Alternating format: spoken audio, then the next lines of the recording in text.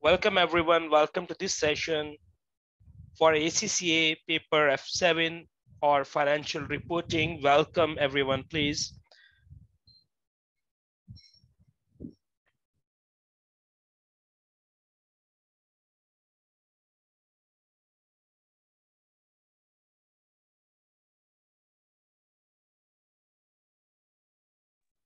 Hope my voice is clear and my screen is visible to all of you. Okay.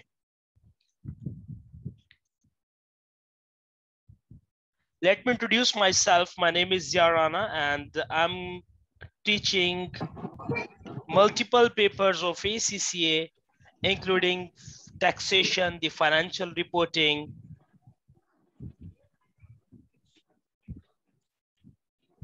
and advanced taxation.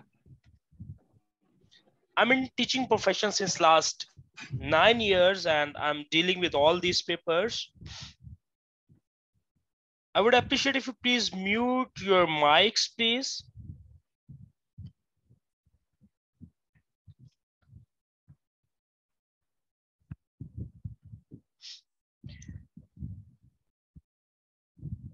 And also, can you please tell me about your study status, your preparation status? How about your practice? So your input is very important for this session. And I would appreciate your active responses in the chat box.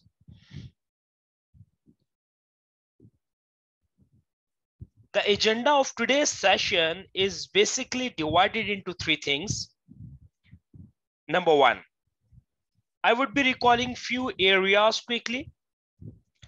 Number two, I would be doing a practice question on the ACCA CBE practice platform. And the third and last agenda for today's session is to answer your queries in respect of any area of FR syllabus. I repeat, the agenda of today's session is basically divided into three things. Number one, I would be recalling few areas quickly. Number two, we'll be attempting practice question on ACCA CBE practice platform. And third and last, I would be answering to your queries. You can ask any query from any area of the syllabus. And that's the last part of today's syllabus, today's agenda. Before moving on,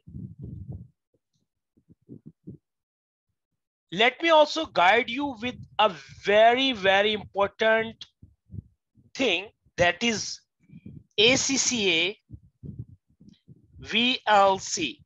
What exactly is this ACCA VLC?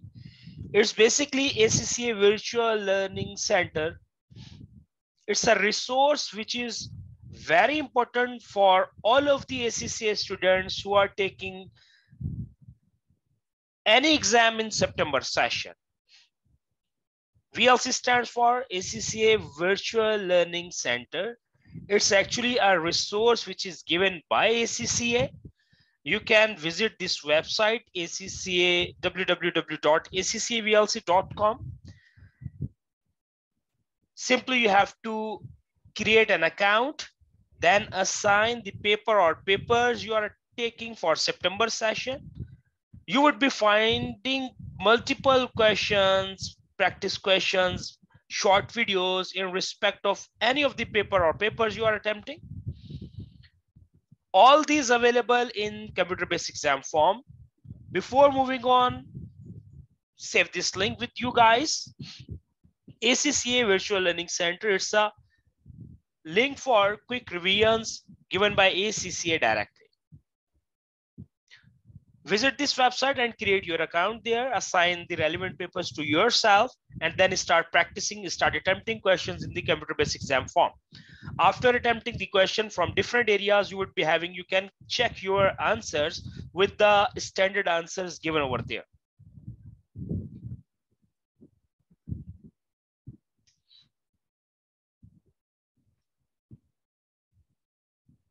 Okay. As I told you, today's agenda is recapping a few areas from the syllabus. Number 2, practicing question using computer-based exam platform on the ACCA global website. Number 3, queries session.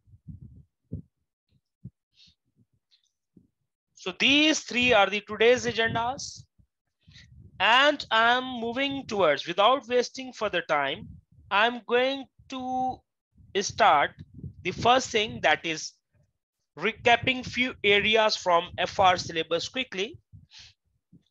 And basically, I'm going to discuss few things with respect to non-current assets, just to define the scope, just to describe the scope, that how an asset is dealt with in any standard. For example, if you talk about IS 16, the name of IS 16 is property, plant, and equipment. Please be clear with this thing, that I'm not going to teach you any specific standard. I'm just giving you an idea that how you can identify on which asset which accounting standard is applicable, or which asset is to be covered under any standard. How we decide the scope of these things, I'm just giving you an idea that how the companies, the entities are deciding all these things. IS 16 property, plant, equipment is for the non-current assets which are to be used in business activities. And these are the assets which are of physically existed or tangible in nature. So any non-current asset which is tangible in nature and used in business activities, that is to be covered in the scope of IS 16, the property, plant, and equipment. Thereafter, another IS name is IS 20. IS 20 is the government grants. It's also pertaining to non-current assets, but normally over here, those non-current assets are actually dealt for which the government is providing you any assistance or in monetary terms. I repeat, in IS 20, the government grants, all of those non-current assets will be dealt which are pertaining to the grants received from the government.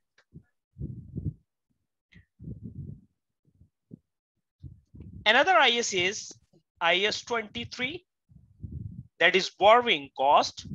Borrowing cost is another IS also for non-current assets. As for IS 16, there are non-current assets. As far as the IS 20 is concerned, non-current assets are there. Same case with IS 23, the borrowing cost, again, the non-current assets are there. Here we are acquiring a loan, and that loan will be used for the construction, for manufacturing, for the purchasing of a non-current asset. And when a company is acquiring any loan for developing, for manufacturing, for constructing, for buying, for purchasing any non-current asset, that asset on such loan, when the interest is calculated, that interest is actually a borrowing cost. And the concept of borrowing cost is mainly applied for there when a company acquiring a loan for the construction, manufacturing of any non-current asset. I'm just discussing all these things to show you the link that in all of these standards, normally the non-current assets are there, but the scope of each standard is getting different due to the intention of the management. Another thing, let's say, if we talk about IS 36, IS 36 talks about impairment of assets. Again, over here, not the current assets, but the non-current assets are dealt. We check the impairment of the non-current assets, whether is there any decline in the value of asset. If there is like decline due to internal factors or the external factors, so that non-current asset is to be checked for impairment. And this impairment is guided by, we have to follow the implications of the IS 36.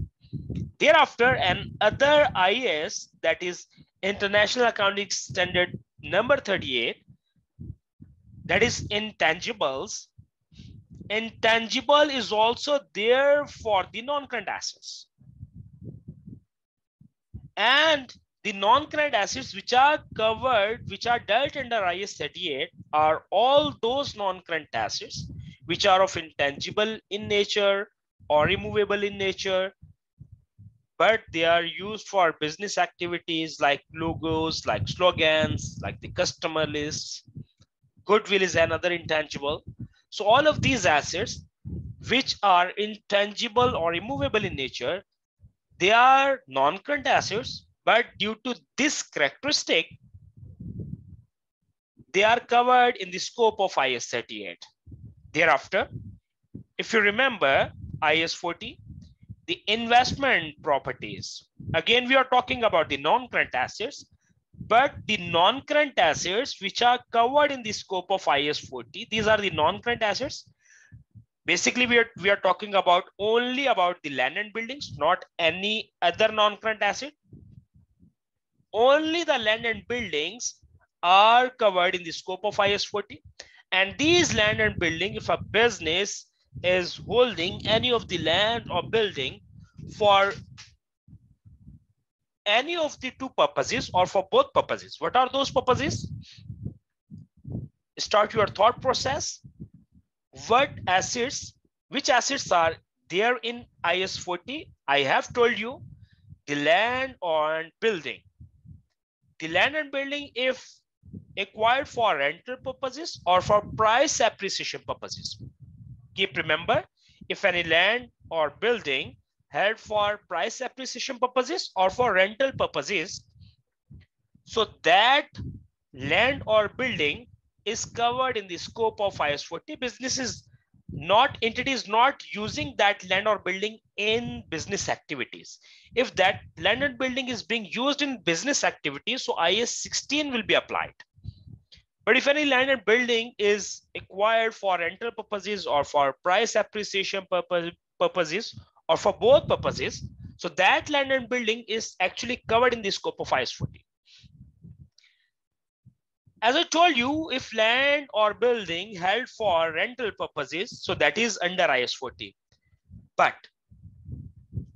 a simple question from you guys, you have a machine, you are not using that machine in your business, but you are having that machine for renting purposes. I repeat my example, please decide. You being a business own a machine, you are not using that machine, that non-current asset in your business activities, rather you are having that machine for rental purposes. You are renting out that machine to other businesses. In which standard or what is the scope of that machine? Can you guys please identify the scope of that machine as per the scenario given? Yes. Aniket, Awes, Bix, Rana, and all of the others, please. Can you decide the scope of that machine? Aniket, you answered that is IAS 40. What about others? What is your decision? If you're not clear with this example, let me repeat again. You own a machine. You are using that machine for renting purposes. You are not using that machine for business activities. What is the scope of that machine? Fortunately, all of the answers are incorrect. You are all saying that scope of that machine is IAS 40. Unfortunately, all of the answers are incorrect. Very right. Poswa, your answer is perfectly fine. That is IAS 16. Let me guide you why. As I told you, investment property only deals with two assets, land and or building. No any other asset is dealt under investment property. IS 40 is not applicable on any other asset except of these two. As per this scenario, you are having a machine which you use for rental purposes. Over here, we also studied about any land or building which held for rental or for price appreciation purposes, that is to be dealt according to the guidance of IS 40. But only the land and building are covered in the scope of IS 40. Other than this, any non-current asset which held for rental purposes. Let me write a thing over here, used in business activities or for rental purposes. If you are having a non-current asset which you are using in your business activities or for rental purposes, other than land and building, because land and building for rental purposes, they are dealt according to IS 40. Over here, we are talking about any non-current asset other than land and building. If that asset is basically there for renting purposes, on such asset, IS 16 is applied. Hopefully, the thing is now crystal clear. Is that fine?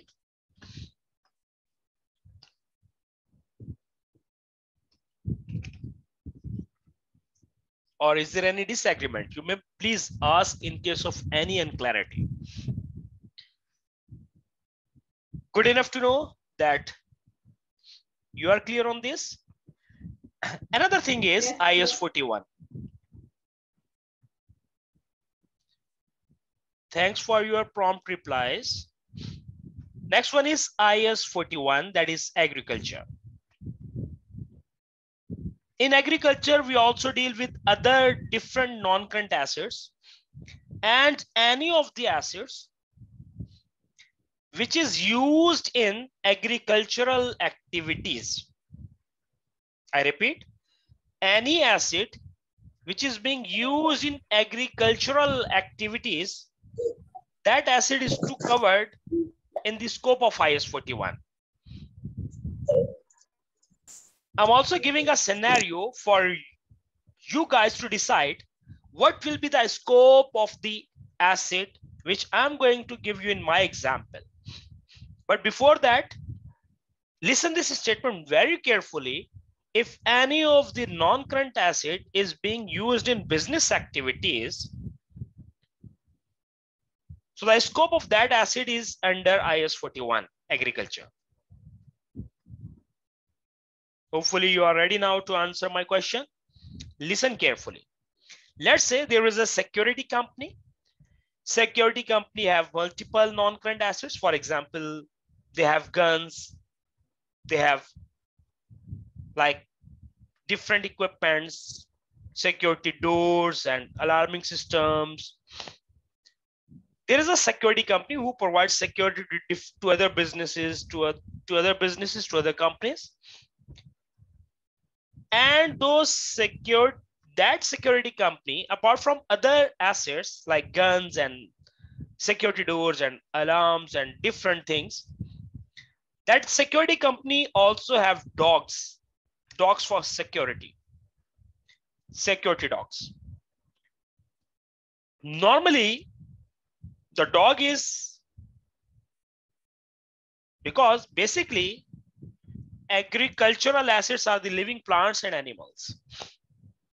Agricultural assets are the living plants and animals. So now decide for that security company, is that dog to be treated under IS 41 or any other IS? First, let's decide this thing. Is that dog to be treated in IS 41 or not? Yes. I'm looking at chat box.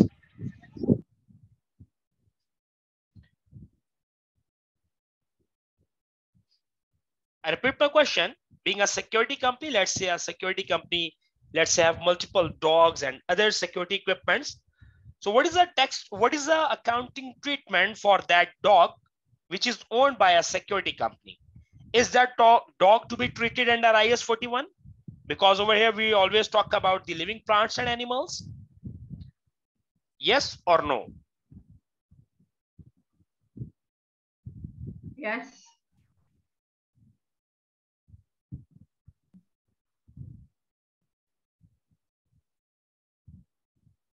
What about others? Only few of you actually reply to this question. Would appreciate the maximum answers.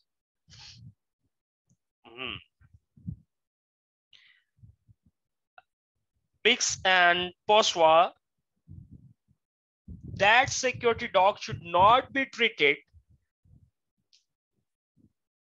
as IS-41 asset, because IS-41 applies on those non-current assets which are being used in agricultural activities.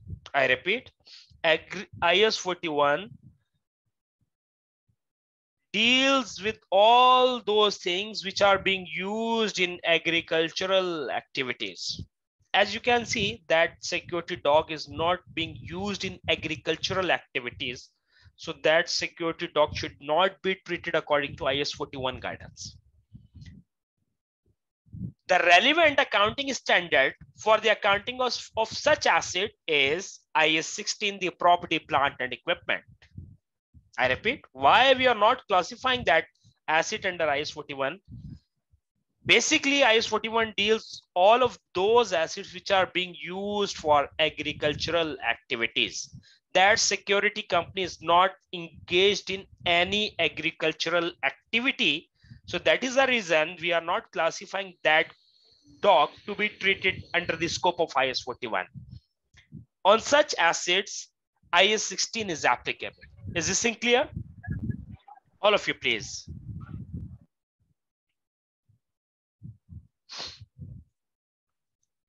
Is that now clear? Good enough to know? Okay. So basically, as I told you that what's the agenda for today's session is the recapping of the few areas, then practicing question, and then I would be answering to your queries. And over here, I made a discussion with respect to the non-current assets. In all of these standards, non-current assets are involved, but according to the intention of the management, according to the intention of the company, the relevant standard is decided for the accounting of these non-current assets.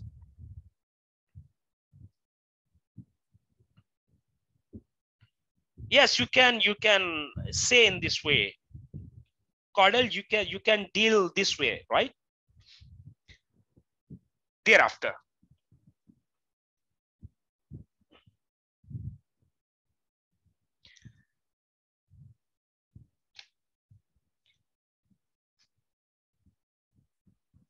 If we talk about, let me guide you further things, section A.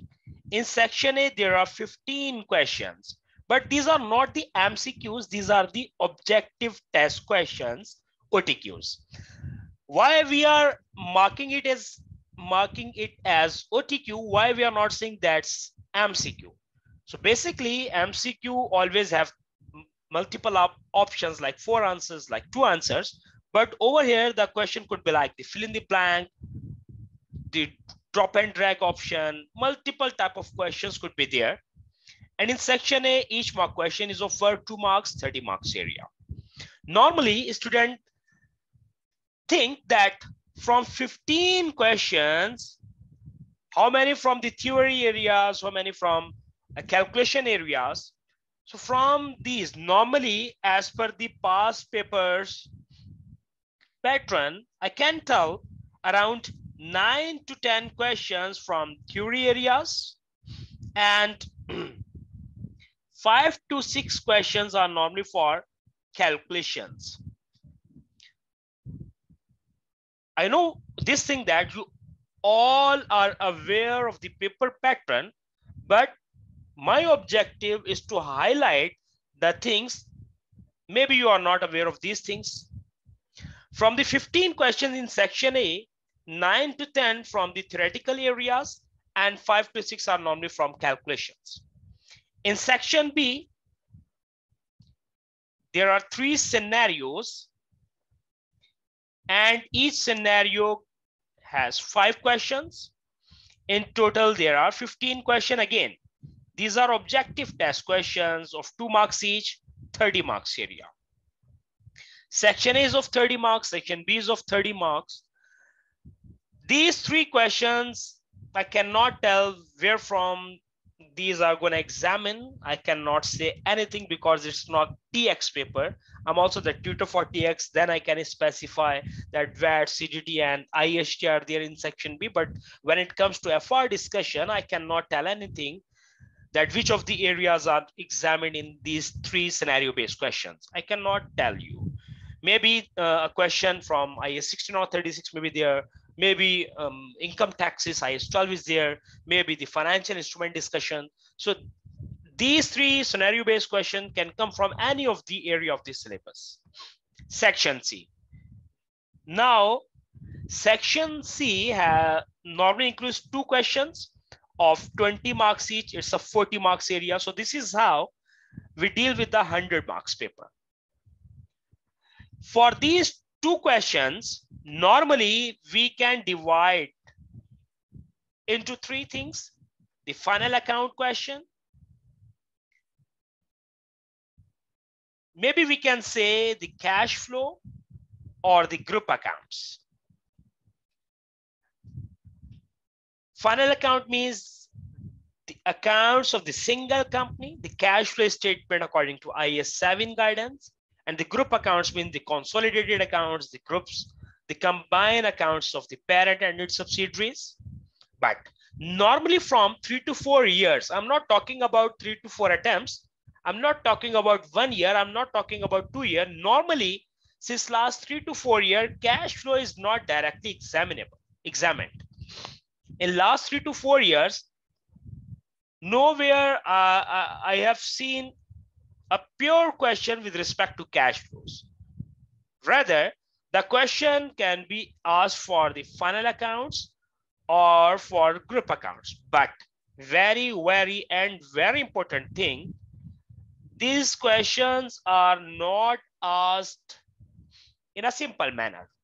Wherever there is a question for final accounts or for group accounts preparation, you will see the ratios and interpretations always there. So that's the key element for passing FR. If you are thinking that in ratios, you just need to calculate the gross profit margin, the return on capital employed, the net asset turnover, no. The calculation steps, the calculation marks are minor. Let's say if there is a question for 10 to 15 marks for ratio, maybe attached with final account question, maybe attached with group account question. So you have to calculate the ratios, then the comparison, the interpretations. All of these things are very important for gaining marks, specifically for section C. I don't know how you actually prepared with this area, because if you are lacking in this area, it's very difficult to pass your FR exam. But if you're okay, if you can easily deal with these type of questions, then you would be passing FR exam easily. And as I marked above, the second thing for today's session is practicing question. So my question is, the question which I have selected will be covering 2 to 3 different areas along with the ratios and interpretation. I repeat, the question which I have selected for today's practice is gonna cover 2 to 3 different areas along with the discussion of ratios and interpretation. By attempting this one question, you will have an idea that how to tackle these type of questions in real exam. Believe me, you will be having a great idea after today's session. In case if you haven't practiced any question like this, which I'm going to cover in today's session. And what exactly is that question? Let me show you. Let me show you, please.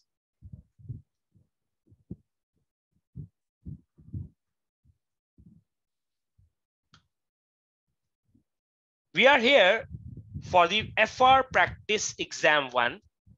Basically, I have opened up FR practice exam 1 from ACCA Global website.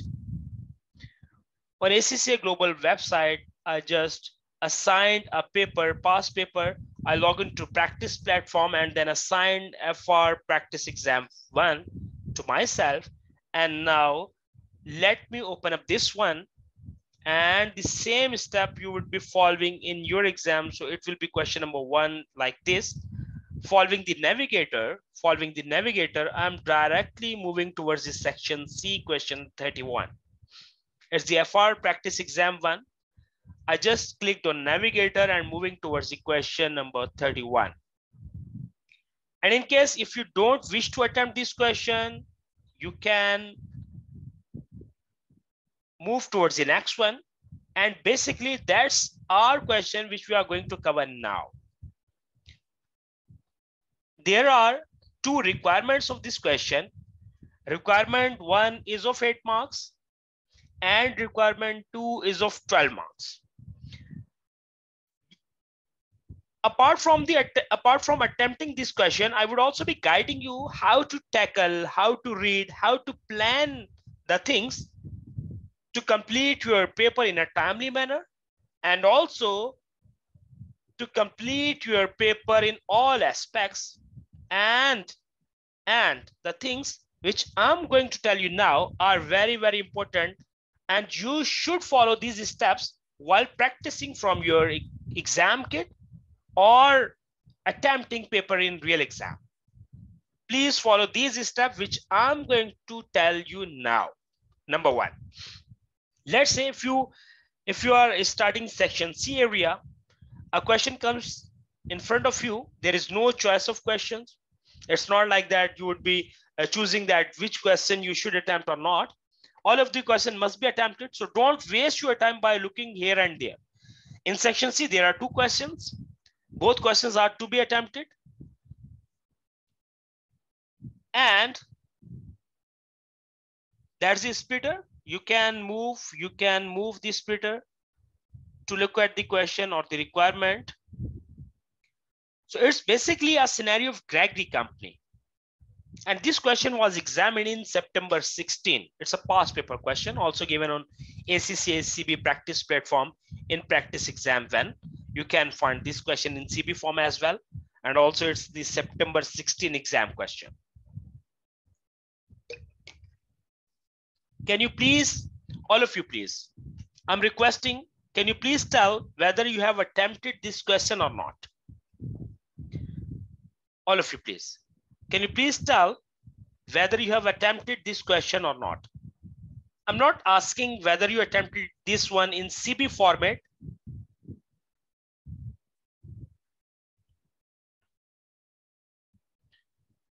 Not yet. Not yet. Okay.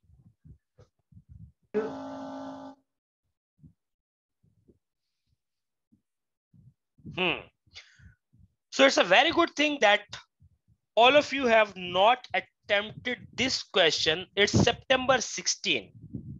I'm also going to open up this question in PDF format. Don't worry. Over there, I would be writing the relevant exam session. It's a September 16 exam question. What about you, Avas? Have you attempted this question?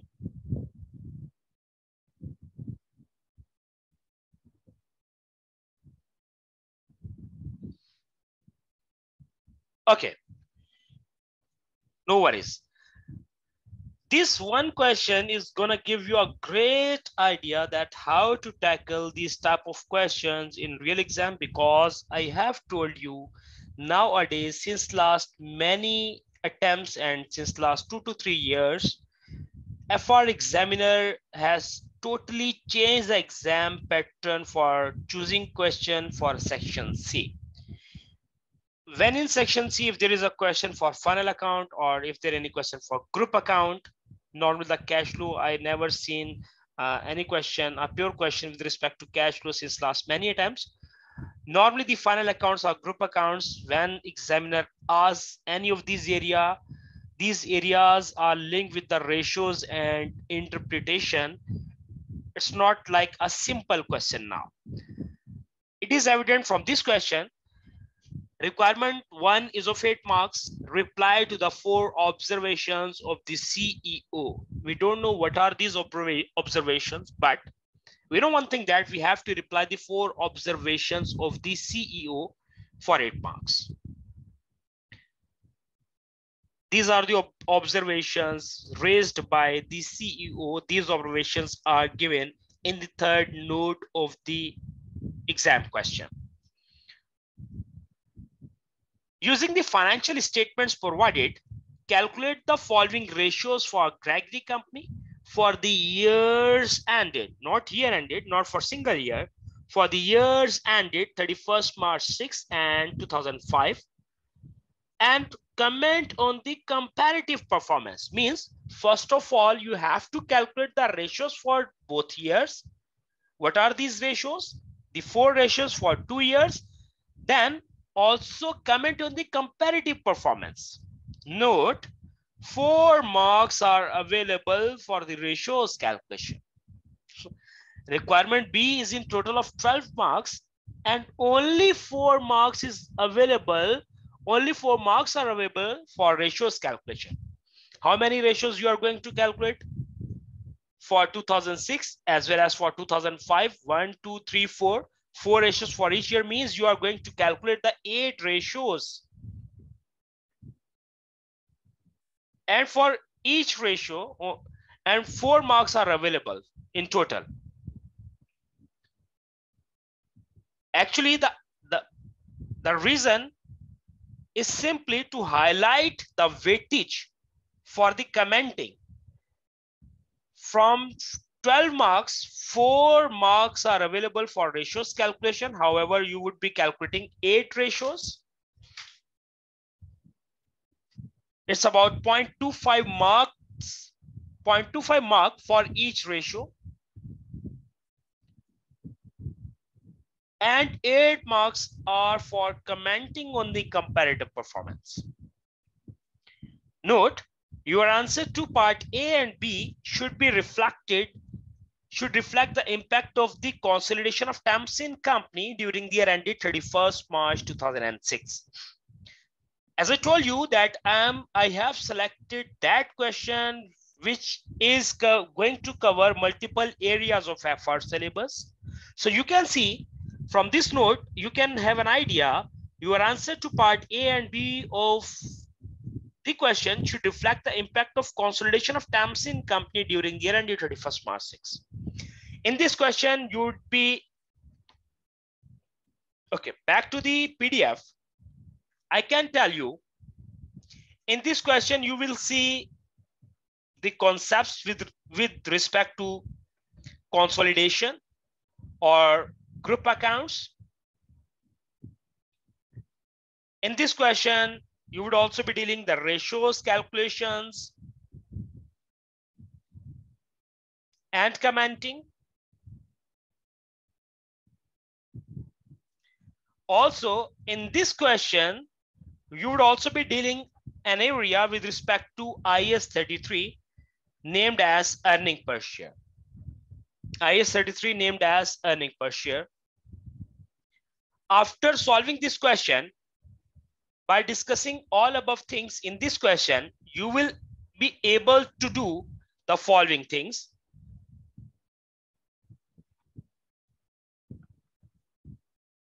You would be able to deal with CB questions, planning for attempting question,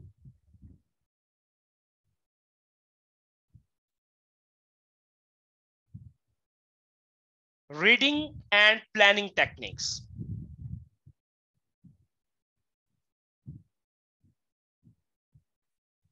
So you would be going to learn all these things by attempting a single question.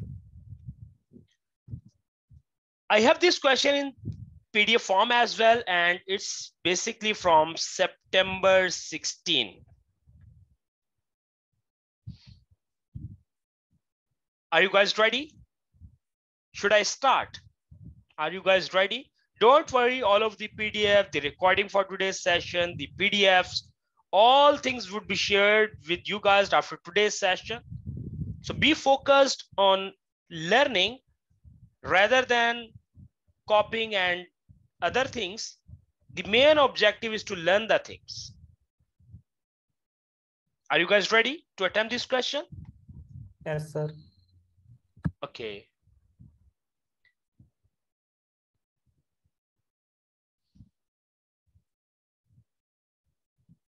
And now, finally, how we are going to attempt this question. For conceptual discussion, I would be using PDFs. Once the conceptual discussion is completed, I will be moving back towards the CB platform, wherein we have this question. I'm going to annotate this question in in PDF format. After the conceptual discussion, I will be returning back to this CB platform and will start answering the part A and part B using the space given over here for answering the question. But for conceptual discussion, please be with me. Yes, don't worry, Zolani, I would be the management and the team members would be adding all of you in the relevant WhatsApp group. Don't worry. But all these things will be happening after today's session. Don't worry. Okay. So we have this question, Gregory Company from September 16 attempt. Requirement is to reply the 4 observations of the CEO for 8 marks. B, using the above financial statements, calculate the following ratios for Gregory Company for the years ended, it's not year, years ended 2006 and 5 and comment on the comparative performance. You need to calculate the return on capital employed, the net asset turnover, the gross profit margin, the operating profit margin. For calculating 8 ratios for 2006 and 5, 8 ratios in total for 2 years. 4 marks are there. 4 divided by 8.25 mark for each. Your answer to A and B should reflect the impact of the consolidation of Tamsin Company during the year ended 31st March 2006, and it's for 20 marks. Read it very, very, very carefully, but before reading, look at this. Look at this. You have to plan your answer in this way. How you would be planning? Read the scenario, try to write the important dates, important things on the rough paper given to you during exam time. As we are going to deal with the Gregory Company, we have to answer requirement A, which is for 8 marks. 4 observations are raised by the CEO of the company. It means we are in need to reply these observations. If there are 4 observations, 4 replies should be there.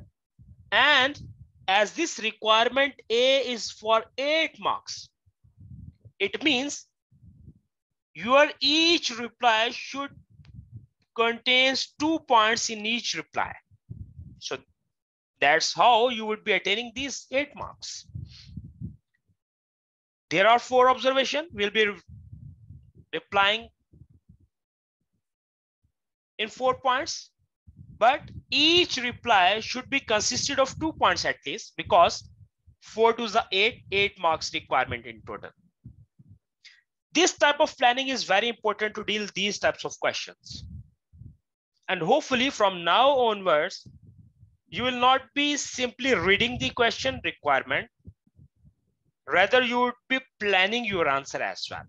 So that's the key thing to pass your ACCA paper, not only the FR paper. For passing every paper in ACCA, you need to plan like this. Repeating for the last time, if there is any requirement for 8 marks, 4 observations are there, 4 replies should be made, and for each reply should be consisted of 2 points. So 4 to the 8, you would be getting 8 marks. So this planning will be vary from question to question, scenario to scenario. As per this question, I'm cutting you. Question. Gregory Company is a listed company, and until 1st October 2005, it had no subsidiaries. On that date, on which date? On 1st October 2005, it acquired 75% of Tamsin Company equity share by means of share exchange of 2 new shares in Gregory for every 5 acquired shares in Tamsin Company. If you remember from the consolidation knowledge, also guiding, I'm not only covering the question answer, I'm not in hurry to complete the question, whereas I'm also recalling few areas in consolidation.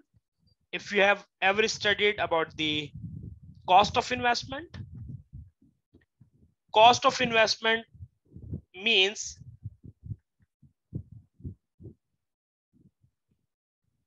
for acquiring a company share capital, the other company, the parent company, can invest in different manners. So the cost of investment is basically the consideration paid. For acquiring any other company's equity, the cost of investment or consideration paid can be made in different manners. The cash consideration. Number 2, it could be the share for share exchange. Number 3, it may be in the form of deferred consideration. It may be in the form of contingent consideration. It may be in the form of loan notes consideration. A parent company can acquire subsidiaries shares by making cost of investment, by making consideration in any or all of these types of investments. Maybe you being a parent company acquiring the shares of other company by paying cash.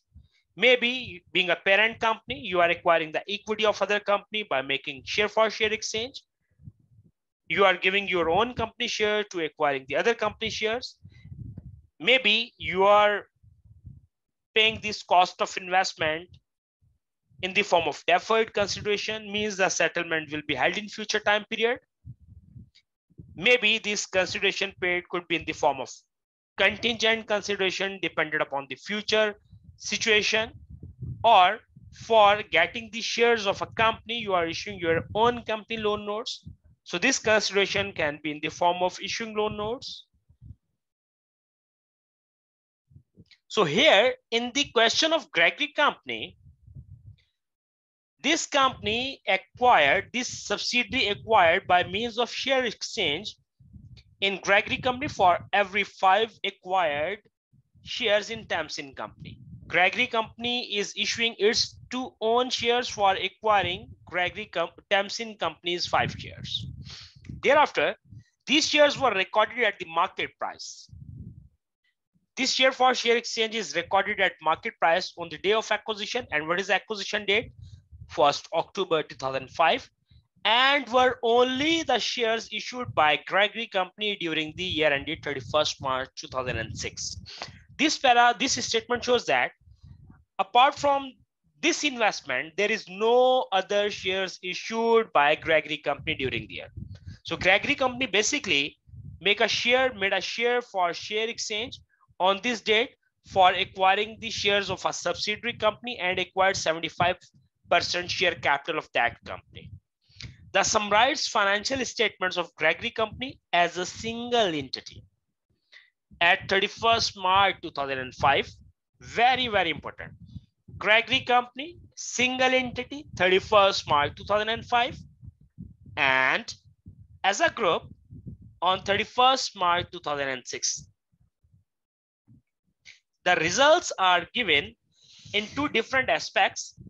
For Gregory Company being a single entity till last year, and the Gregory Company group results for this year end. Because why these are different? Because during this time period, on this date, on 1st October 2005, a subsidiary is acquired by making a share for share exchange. So that is the reason the summarized financial statement for previous year ended is given as a single entity, and for the next year end, it is given, the results are given as a group company results, because during the year a subsidiary company is acquired by share for share exchange, and there is only, that is the only share issued, no other shares issued during the year. Is there any confusion in this para? Your input is highly appreciated. Your active responses are really appreciated. It should not be a one-way communication.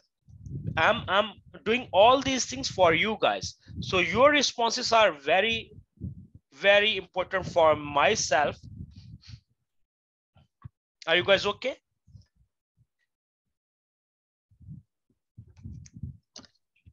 Sir. So you can see is that till now we are not clear with the things that if let's say if you guys are having the same question in your exam, so can you deal this type of question? Answer may be no, because normally we do not practice such type of questions, but examiner since last many times is always asking the candidates these type of questions. So that is the reason I'm actually keen to cover this question for guiding you guys so that it would be helping you out in your real exam. I'm also doing the working over here. Your start date. Your start date. You can see year end date is 31st March 6. If a year is ending on 31st March 6, so the year start date will be 1st April, 12 months back, 1st April 2005.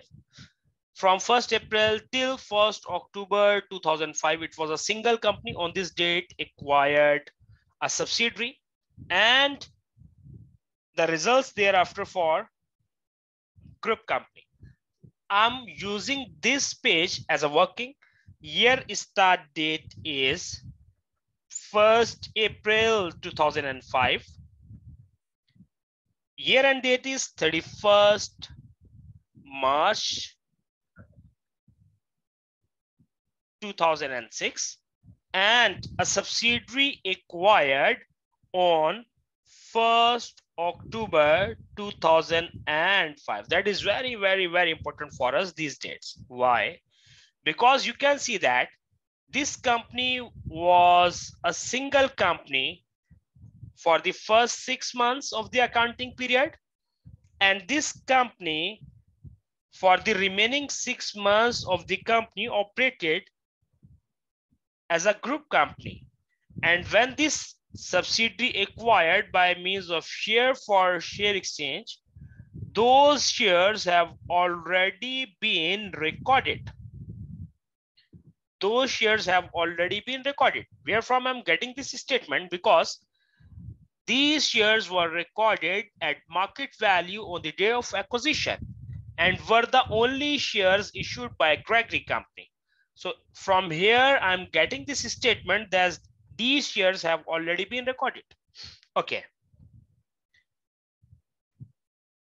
The financial statements for Gregory Company as a single entity for this year end, and Gregory Group as for this year end. Revenue, the cost of sale, the gross profit, operating profit margin, then profit for the year is calculated. You can see when it was a single company in previous year, so this profit was not attributed to parent and NCI, but when these are the profits of the group company in the P&L of the consolidated P&L, this profit is then divided, this profit for the year, there's a profit of the group companies. This group profit is then divided to parent and NCI. So profit attributable to the parent company, equity holders of the parent, and NCI, this 6,000 is divided between these two as 5,700 and 300. because these are the group profits, and once the group profits are calculated, the group profits are divided into the parent and NCI. Thereafter, 2 years balance sheet is also given. The non-current assets, the property, plant, equipment, goodwill. You can see in previous year it was nil, and in this year it is 3,000. So that's the goodwill calculated at time of acquisition, and the acquisition date is 1st October 2005. This goodwill is always calculated at acquisition time. So it means during the year, this goodwill calculated at 3,000. The total non-current assets, the current assets, and the total assets. Thereafter, you can see the change in equity. Last year, the total share capital was 40,000. In this year, total share capital is 46,000. Other component of equity includes share premium. In last year, it was nil, whereas in current year, and it is for this year, and it is 6,000. The share premium amount increased to 6,000 because in last year it was nil, and in current year it is shown as 6,000. Means the share premium and share capital both are increasing by 6,000 and 6,000. It means when they are increasing by 6,000 each, it means a total of 12,000 of shares capital is actually the shares are basically issued for 12,000. Resultingly there is a change on the equity share capital and the share premium. I would be rewriting all these things while attempting this scenario. In the retained earning 13,000 and 18,700, then NCI. In last year there was no subsidiary. In current year there is subsidiary, and we acquired this 75% share capital of the subsidiary, whereas 25% share capital is pertaining to the non-controlling interest NCI. So the value of NCI at this year end date is 3,600.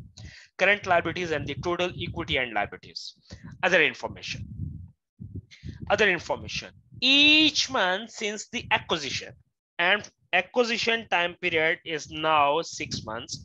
This point is highlighted over here. We acquired this subsidiary after 6 months, and post acquisition there are also 6 months. So read this statement carefully. Each month since the acquisition, and there are now total 6 months. Each month since acquisition, Gregory Company sales to Tamsin Company were consistently 2 million. If the 2 million is per month sale into 6 months are there, so it means post acquisition time period sale is 12 million. And this 12 million sale is from parent to subsidiary. Who is selling? Gregory Company sale to Tamsin Company. Gregory is parent, Tamsin subsidiary. In the post acquisition 6 months time period, the total sales are of 12 million. Gregory Company had chosen only to make a gross profit margin of 10% on these sales, as Tamsin Company is a part of the group.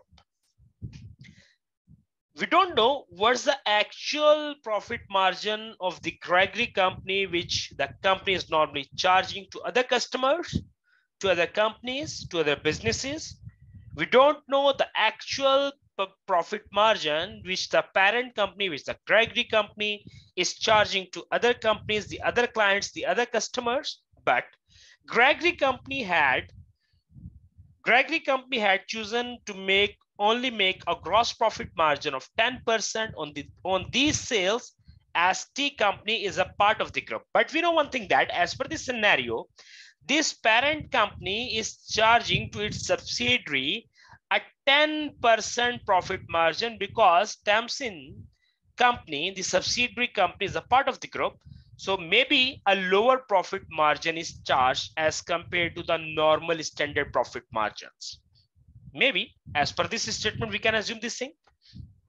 And there is no doubt in this statement why we are assuming.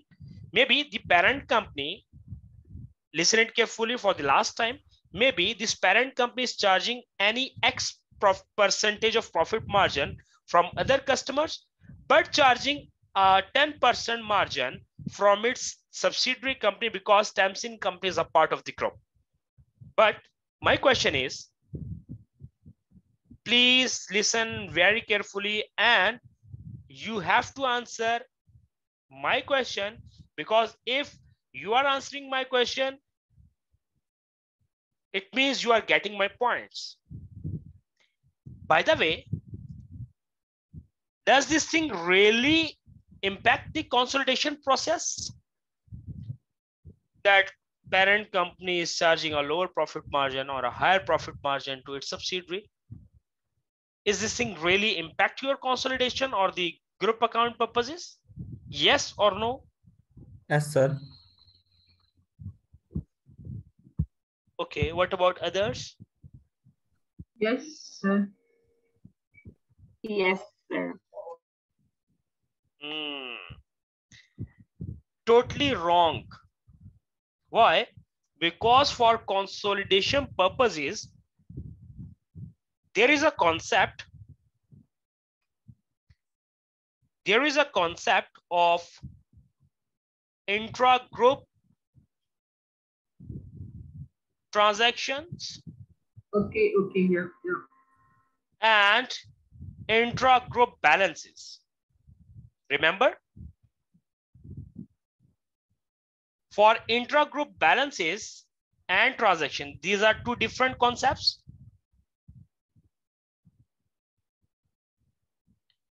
For intra-group transaction mean any sale or purchase. And by this word intra-group, any sale or purchase within parent and subsidiary.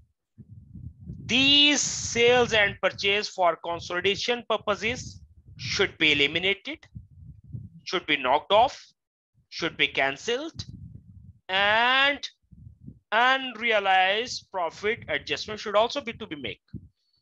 So this would not be impacting our consolidation, as parent is charging a 10% profit margin to its subsidiary.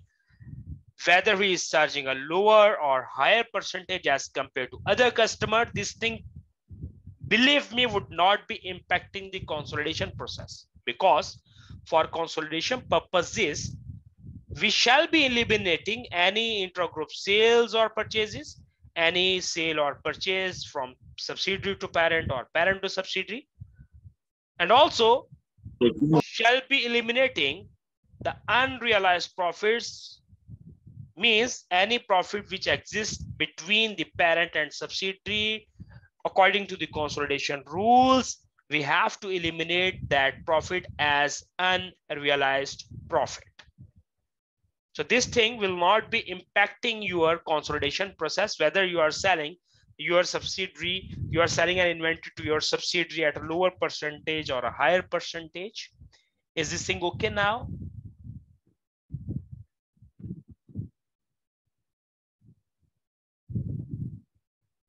Okay, sir. Good to know. Moving forward, note 2, the values of the property, plant, and equipment held by both companies have been rising for several years. Okay. Number 3. So from this third note, it's actually the 8 marks requirement A. On reviewing the above financial statements, Gregory Company's CEO made the following observations, and these are the 4 observation, and requirement A of this question is asking you to reply the 4 observations of the CEO for 8 marks. And for replying each observation, 4 replies should be there, and each reply should consist of at least 2 points for getting 8 marks. So all these things we have planned here. There are 8 marks, 4 observations, 4 replies, 2 points in each reply. What are these observations raised by the CEO? Let's see. CEO is saying that CEO of the company is arguing that I see the profit for the year has increased by 1 million. Where from he is calculating this 1 million? Let me show you. As a profit for previous year is 5,000 and profit for current year end is 6,000, there is increase in the profit by 1,000. So where that's the thing which he is getting from the financial statements. So you're saying that I see the profit for the year and for the year has increased by 1 million, which is up to 20% on last year. But I thought it would be more as T company was supposed to be a very profitable company. Now think as your own, what should be the reply of this observation? As per the numbers game, he is talking true. Profit margin increased by 20%. How we can say that the difference of these two is 1000 divided by 5200, that is gonna give you 20%.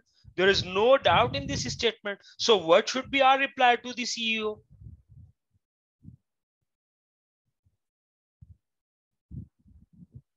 Yes, Avas, you highlighted a very good point.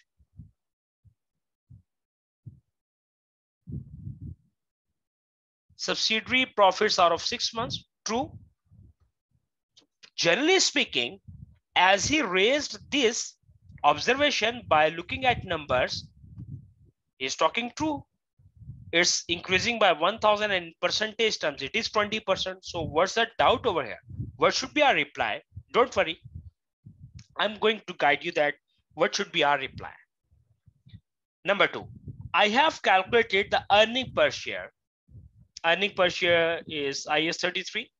I have calculated the earning per share for 2006 is at 13 cents.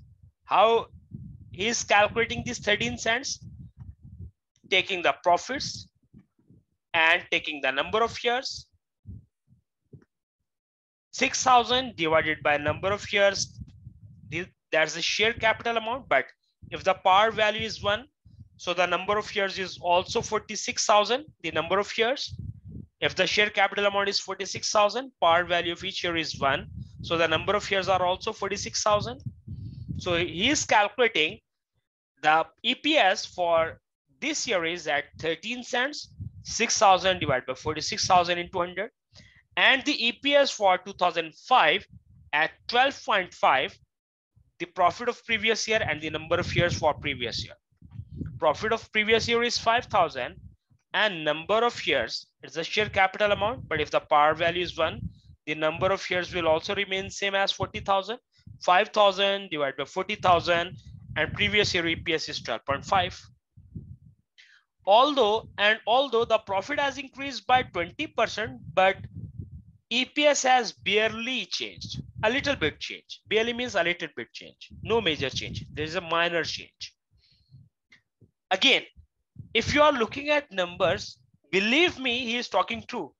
But principally, but technically, he is totally wrong. He is making a wrong comparison. So I would be giving you time to think about what is going wrong in the observation he is raising. By looking at numbers, you will see he is using the correct values. Where is the problem then? There is a big problem. No, not big. There is a biggest problem with this observation. Because if you know about the IS 33 implications, you should have an idea that how IS 33 operates and what should be the number of shares, what should be the profit we should consider. So there is not mistake, there is blunder with this observation raised by a CEO. He's just taking the numbers from the financials and making the own working and presenting you to answer.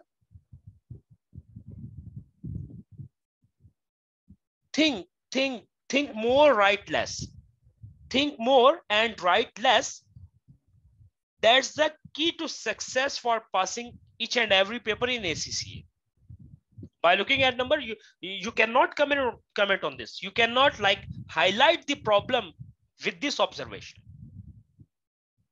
Number 3, I would be giving you, after reading these four observations, I would be giving you time 5 to 7 minutes to decide what's actually the problem. Then I will start discussing all these things in very much detail with the proofs, with the numbers, with the technical points. Don't worry. But before that, I will allow you time to decide at your own what are the problems.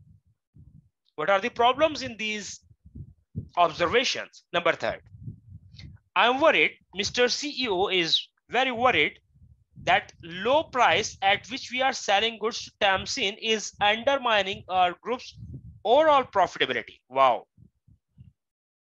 As we are being parent company, very right. Mumbija, your answer is perfectly fine. You are saying that profit eliminated, so it doesn't affect. Very right. I'm happy with your answer. CEO is raising this point by looking at this.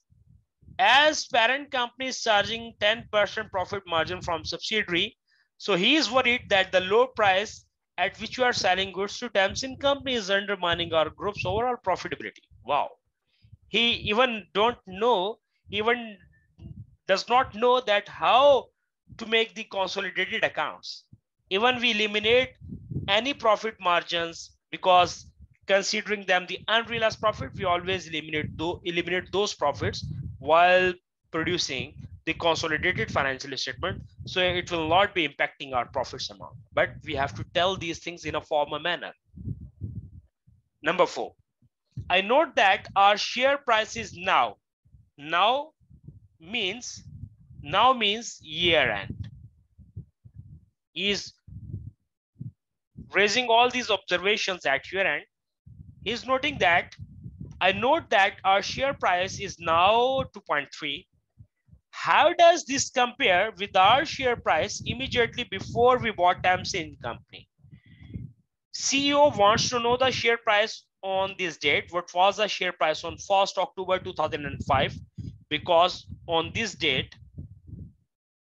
we acquired a subsidiary Tamsin company. So the CEO want to know the share price on this date. Year-end share price is given in question, whereas he wants to know about the share price at acquisition date. So your time starts now. Start your thought process. What should be the reply to each observation? Where is the problem with each? What is the problem with each observation? As I have highlighted the problem with third observation, and one of you have already answered that the CEO is talking wrongly about the consolidation process, because this profit margin basically does not impact the consolidated financial statement. So same case, in the same manner, you have to think about all of these things. What is the problem with this first observation? As per the question scenario, he used the correct figures, but there is a technical error, but there is a technical mistake in the comparison, in the concern raised by the CEO.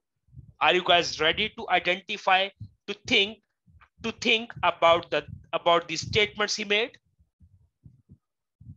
Believe me, this question is going to open your mind in all aspects, that how to deal with any type of question in FR.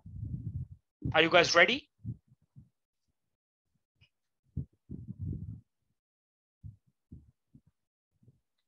Please, quick replies, please.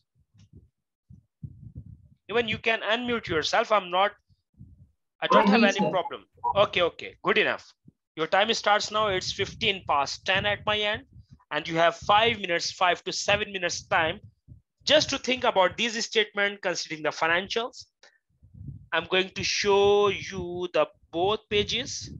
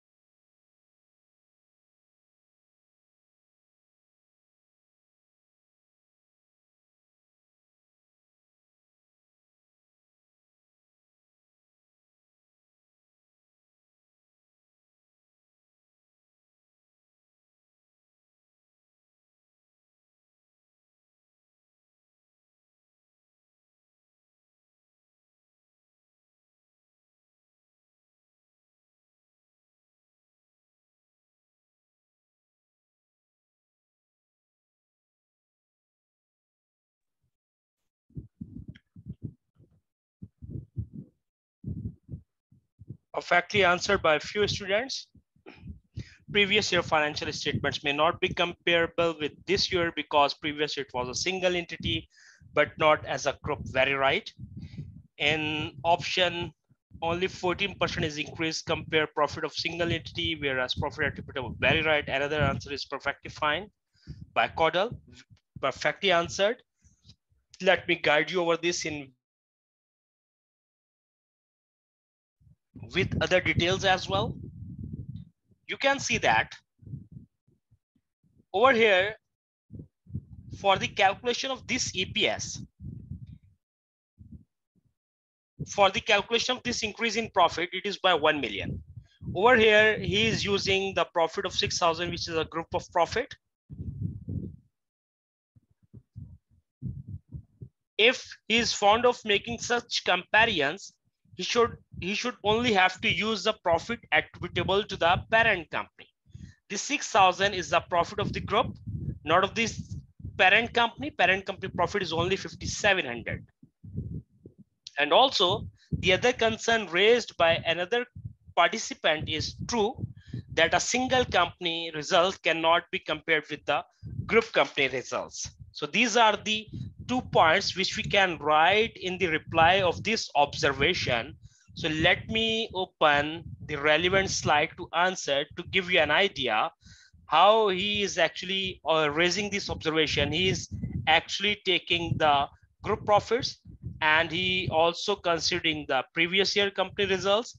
The increase of these two is 1,000 divided by 5,000 into 100. So he just calculated a percentage and he is talking about profit has increased by 20%. So that's basically the observation raised by the CEO. It's not the answer. Basically here we are getting the understanding that what he actually raised in the observation.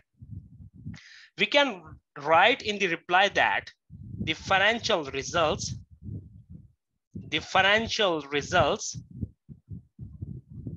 of a single company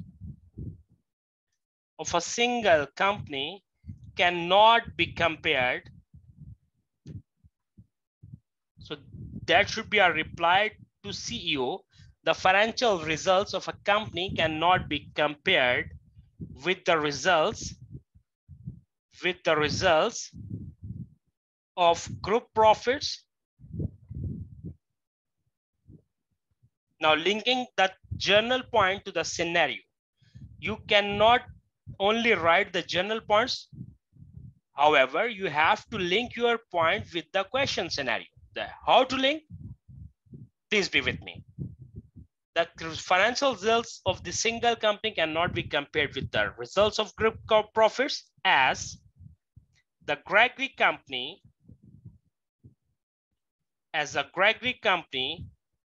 was operating as a single company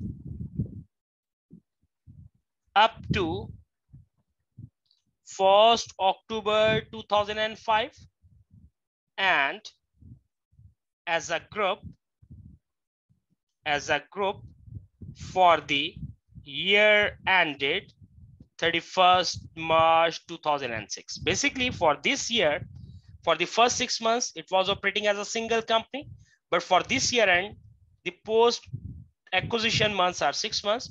For this year end, it was operating as a group company. The second point we can write over here, second problem, as also highlighted by a participant. Second problem with this observation is that the consolidated profit and loss for the year ended, the profit and loss for the year ended 31st March 2006 includes 6 months results of subsidiary company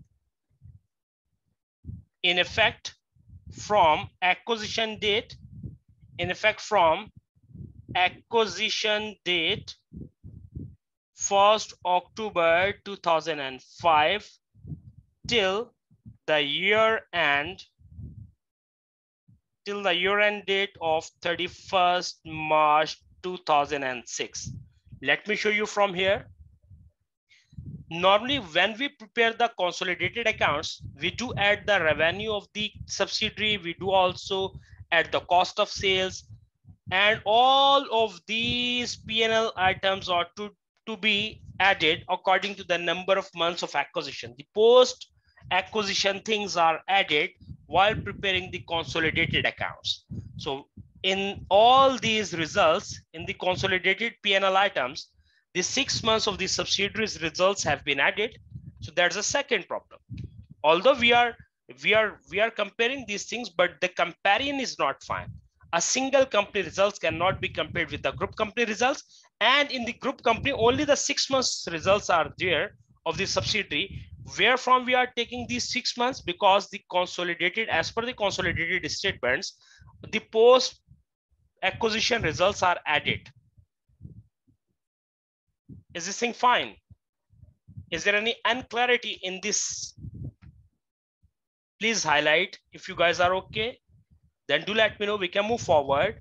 And if there's any disagreement or unclarity with these replies for observation 1, you may please ask.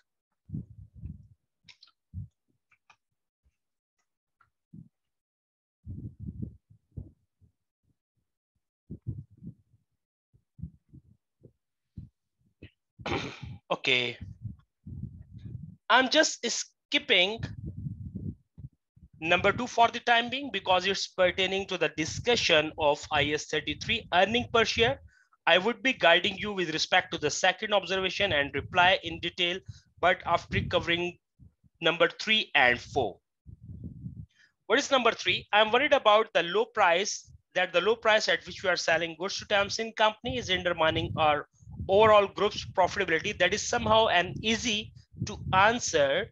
So I'm just skipping the second observation and moving towards the next observation. Reply to observation 3 should be like this. The observation, this observation number 3, this observation is contrary. Contrary means different, is contrary to the process of consolidation and showing CO even doesn't know about the consolidation process. We have to tell that while preparing the consolidated financial statement, any of the group unrealized profits are simply eliminated, the knockoff, and we can also write, we simply cancel the any unrealized profit between the parent and subsidiary. So at how many profit margin, how much we are charging the profit margin, that would not be impacting the overall consolidation. The observation is contrary to the process of consolidation and showing the misunderstanding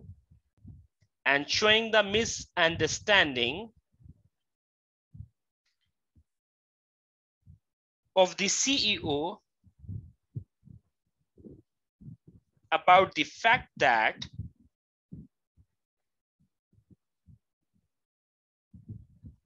for consolidation purposes,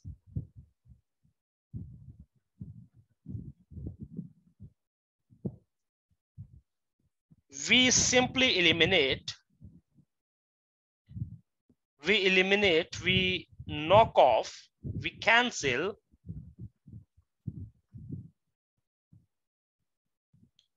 the intra-group. Intra-group means within the group, the intra-group transactions, and also to eliminate the related profits. The related profits, which are, what are those profits? Which are actually the unrealized profits. So we are answering in a formal manner that for consolidation purposes, It will not be impacting because we always do eliminate the any unrealized profit between the group and subsidiary. Now, on the assumption that, what would be the second point to this reply? As I told you, at least we have to make 2 statements for answering each observation. Now, on the assumption that the consolidated financial statements, these consolidated financial statements are prepared accurately. If these financial statements are prepared accurately, so all of the unrealized profits have already been eliminated, thus no impact on the profit margin decision. Now, on the assumption that the consolidated financial statements are prepared correctly, we are assuming that all of the consolidated financial statements are prepared correctly, then all the unrealized profits have been eliminated,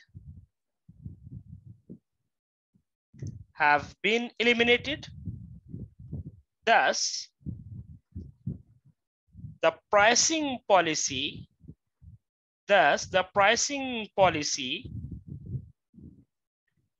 has no impact or effect on financial results of the group. So that's the formal answer on the assumption that we are assuming the consolidated financial statements are prepared correctly, then all the unrealized profits have already been eliminated. Thus, the pricing policy has no effect on financial results of the group. Are you guys okay with these statements?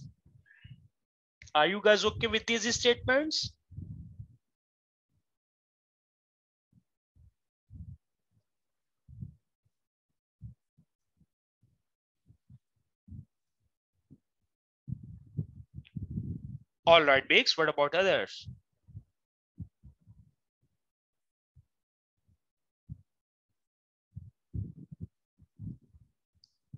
Okay, now it's time to think about the 4th observation.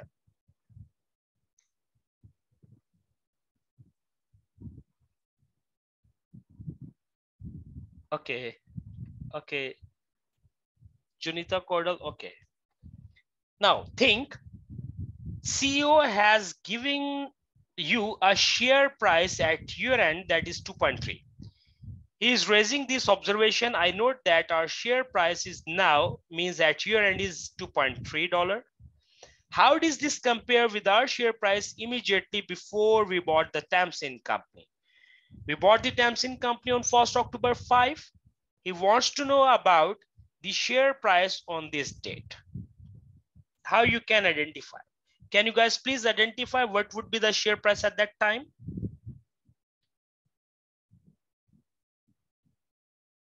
By looking at these values and by looking at this share for share exchange fraction, that is 2 shares acquired for every 5, 2 shares issued by every 5 in.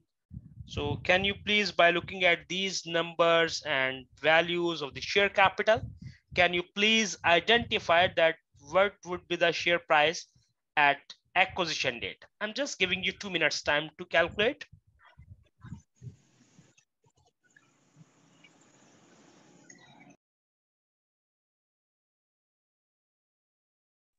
Think how we can calculate this share price.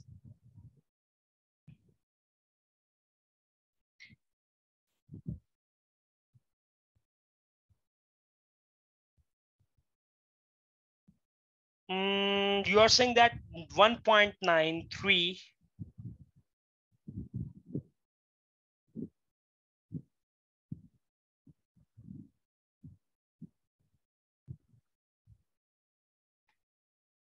Anyone else, please? In observation 4, he actually has given you share price at 31st March 2006, which is effectively a year-end date.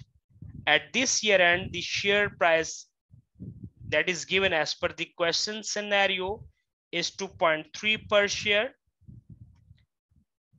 and CEO wants us to calculate the share price at acquisition time. So what he actually wants, what was the share price at acquisition time?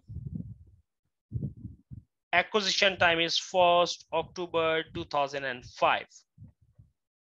What is the share price of that time?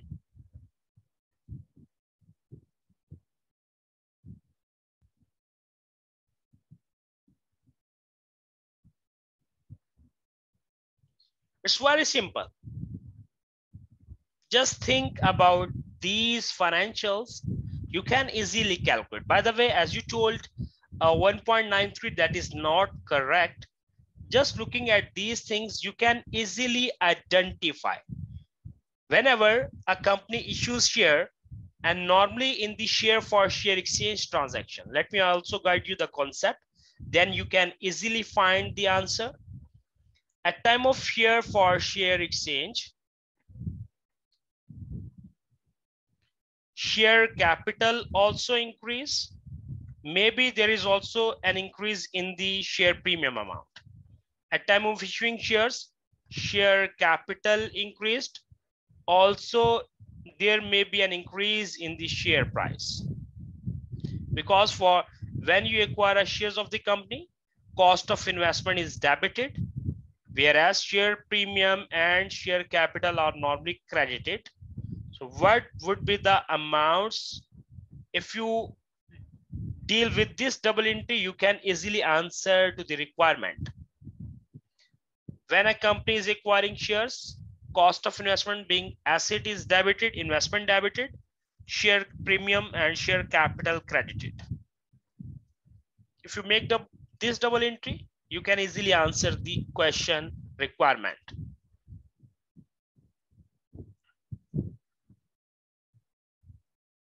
Yes, my dears.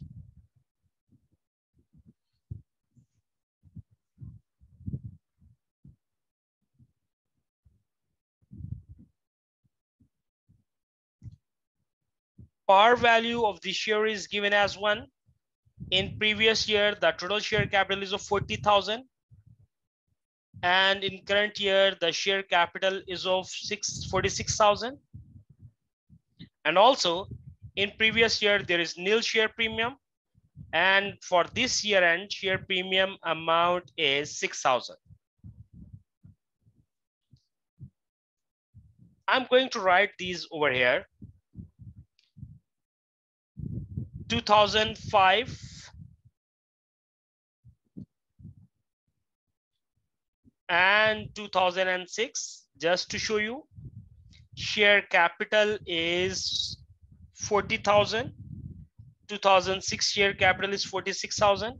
Share premium for this year end is nil, and for next year end is 6,000. What is the increase? You can take the difference as increase. It is increased by 6,000. It is also increased by 6,000. The total increase in value terms is 12,000. So basically you have recorded the cost of investment debited by 12,000. Share premium is credited by 6,000, whereas share capital is credited by 6,000.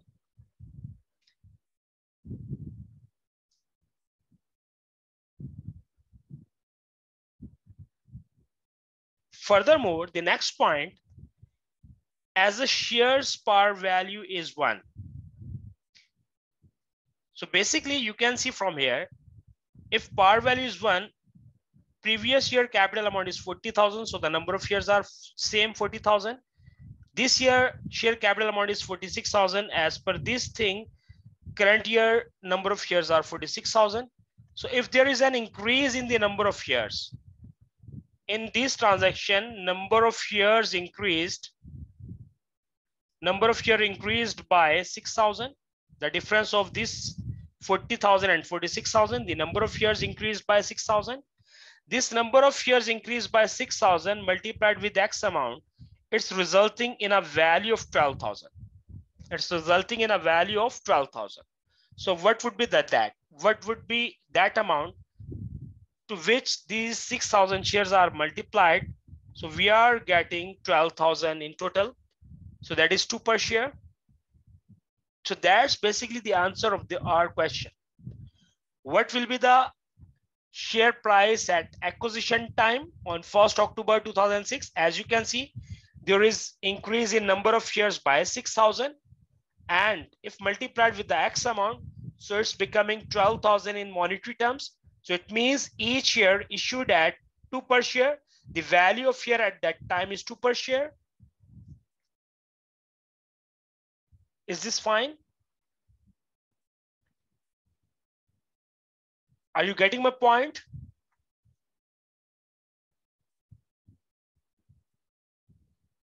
Yes, Bix, your answer was right. What about others, please? Are they getting my points?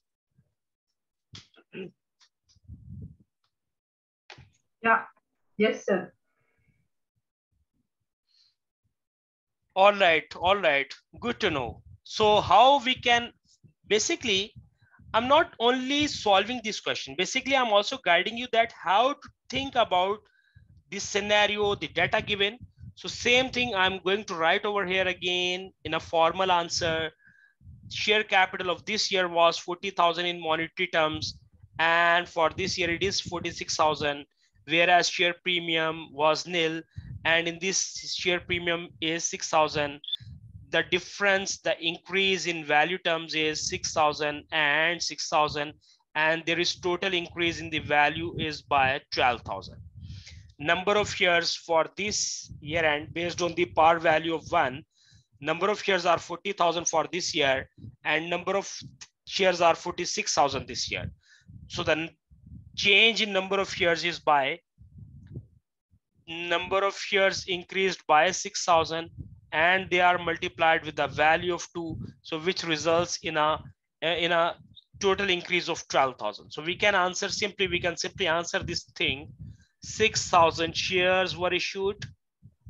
6,000 shares were issued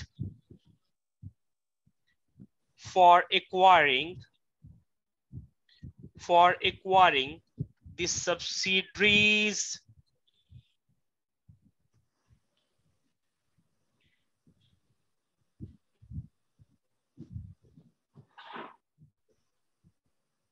yes, please ask. Sir, if this per value you're saying of $1 was, for example, $2, it means that we are dividing the total shares by that 2. Perfectly asked and answered by your own self. For example, I'm just changing the value of here. For example, I'm saying that par value of each share is 0.5. So what will be the number of shares here, and what will be the number of shares here? Can you please tell? Basically, number of shares are multiplied with the par value to get the worth. Number of shares, yes, multiplied with par value to get the total worth. If 40,000 here, so 40,000 multiplied by 1 is equal to 40,000, but if the par value is getting changed, it means number of shares are 80,000 multiplied with the par value, so it's resulted in 40,000 of the share capital amount. Is this in clear now? Yes, sir. Thank you. Okay. So basically, we are actually answering the formal statements. 6,000 shares were issued for acquiring the subsidiaries,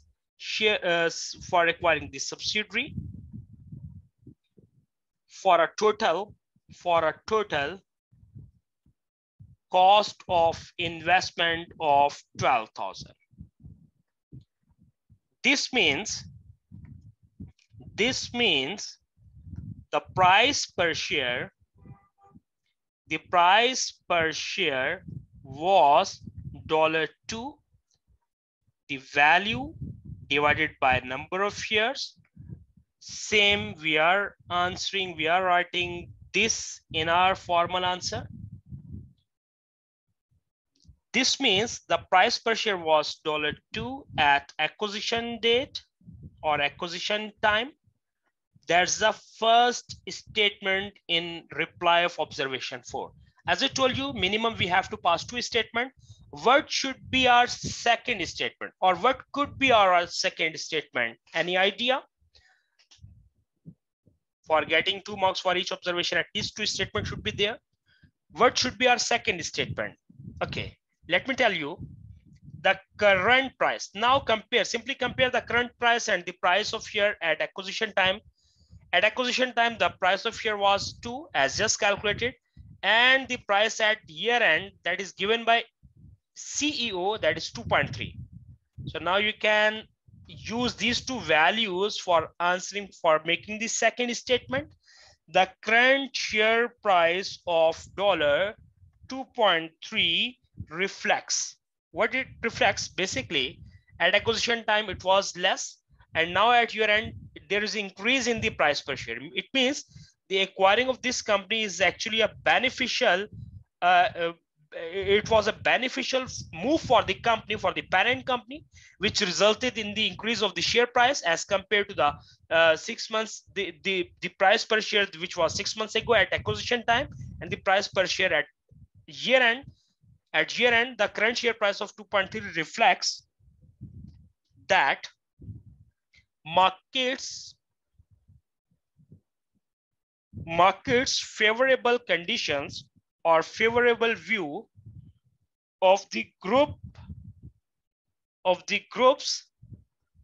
current and future performance. So it's a general statement also linking with the scenario. As you can see, the year end share price has now increased as compared to the share price which was at acquisition time. So increasing share price is a good sign for the company. So the current share price of 2.3 reflects that market's favorable view of the group's current and future performance. So that is the reason after the acquisition of Tamsin company, the price per share of parent company is getting increased. Is this thing fine? Are you guys okay?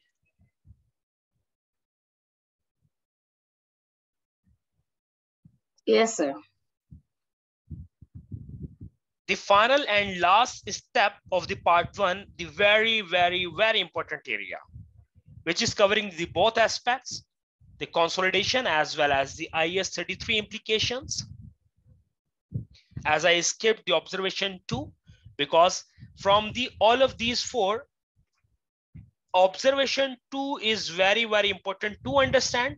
So this slide I'm actually using for getting the understanding of the observation raised by the CEO. And after getting the understanding, then we can reply over here. But first thing to know about the observation made by the CEO. In observation 2, he basically talked about the EPS. Let me write the formula for your understanding. EPS is also the types of EPS. There is simple or basic EPS, or second one is the diluted EPS. Let me also recall the concept here. When we talk about IAS 33 EPS, so there is simple EPS, or also termed as basic EPS. Other type is diluted EPS. For considering for the calculation of simple EPS,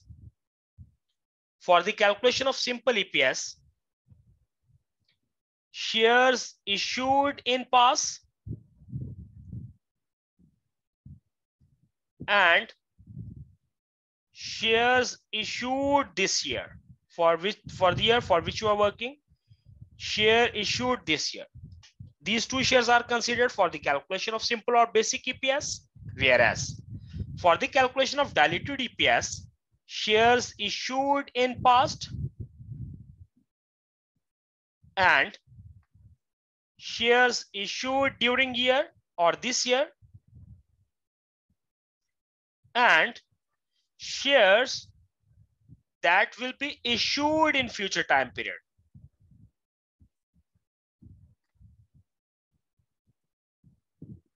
That will be issued in future. Why they will be issued in future? Due to convertible securities. Due to convertible securities. The future issue of shares would also be considered for the calculation of diluted EPS. Over here, we are only considering the existing shares. Existing means the shares issued in past and the shares issued in current year. But over here, with existing shares issued, we are also considering the future aspect as well. Why we are actually taking the future shares issued? Because at times company have multiple type of convertible securities. For example, what are convertible securities? What are convertible securities? For example, the convertible loan notes. For example, the redeemable for the preference shares, convertible preference shares. For example, share option. very right. Share options. So these are the categories of, these are the types, these are the examples for convertible securities. Over here, for example, if a company is issuing a convertible loan note, at maturity date, the holder has an option whether to take the cash back, or the holder can convert that loan note into the ordinary shares of the company. Same case with the preference shares, convertible preference shares. At maturity date, either they can be redeemed in cash or they can be converted into company's ordinary shares. And share options. These type of options, these share options are normally granted to the employees of the company. If they meet certain conditions with the company, with the business, they would be granted X number of shares in future. For example, if you are an employee of the company and you are the key employee, company wants to retain you for next 5 years or for next 3 years. For retaining you at the business, and company does not want to lose you. For retaining you at the job at the same position, if company is in today's date is offering you that Mr. X, if you would not be leaving us for next 3 years, for example, for next 3 years, the company would be granting you X number of shares and you can avail these shares at a value which is less than the market value. And let's say now you have completed the 3 years tenure with the company. You have met the condition. Now the company has to give you the shares in future. So when the future aspects of these shares is considered for the calculation of EPS in today's date, when also the future shares included in the calculation of EPS, so that is actually termed as a diluted EPS. So in the diluted EPS, we basically consider 3 types of shares: the shares issued in past, the shares issued in current year, and the shares which will be issued in future time period due to the convertible securities. So that's basically the diluted EPS. Now back to the concept, back to the question. The formula for the EPS is profit after tax minus preference dividend. And this preference dividend is the dividend which is pertaining to the irredeemable preference shares. There are 2 types of preference shares, the redeemable and irredeemable. But the redeemable preference shares dividend is basically a same like interest. I repeat, redeemable preference shares dividend is not in actual a dividend. That's basically an interest. So over here, for which preference dividend we are talking about here, that is irredeemable preference shares dividend divided by weighted average number of ordinary shares. So that's the basic formula for the calculation of EPS. And the CEO has already calculated the EPS for this 2006 Considering the group results, he calculated EPS of 13 cents. For previous year, he calculated the single company results. Based on the single company results, he calculated EPS of 12.5 cents. Where from he got these figures? Let me show you. He basically used 6 divided by 46, 13 cents, and for 2005, 5,000 divided by 40. Basically, he used these figures, 5,000 and 6,000, 40,000 and 60,000. He used these figures for the calculation of EPS. And based on these figures, he is telling you the current year EPS is 13 cents and previous year EPS is 12.5 cents. Although profit increasing by 20% as linking with above observation, whereas EPS has barely changed, means a little bit change in EPS. If we look at numbers, he's talking true. He calculated this 13 cents, 6,000 divided by 46,000, the profit after tax divided by weighted average number of years in 200. That is 30, not 100, that is 13 cents. And how he did calculate 12.5 cents? By considering the previous year profit divided by previous year number of ordinary share, 40,000. And he's talking about bare change in EPS. How he's talking about bare change? The difference of these two is only 0.5 divided by previous year result, 12.5 into 100. So it's basically calculated as 4% increase in EPS. So that is the reason he is asking you, there is increase in 20% in profits margin, but there is bare increase in EPS by only by 4%. I'm going to write the same statements to understand the concept. Profit increased by 20%, but EPS increased by 4%. So that is the reason he is saying that it's a barely changed. EPS is barely changed as compared to the profits. Can you guys please highlight? Can you guys please identify what is the problem or what are the problems with this observation? Your input is highly appreciated. My concern is with both of these things, which he used in the calculation of the group 2006 EPS.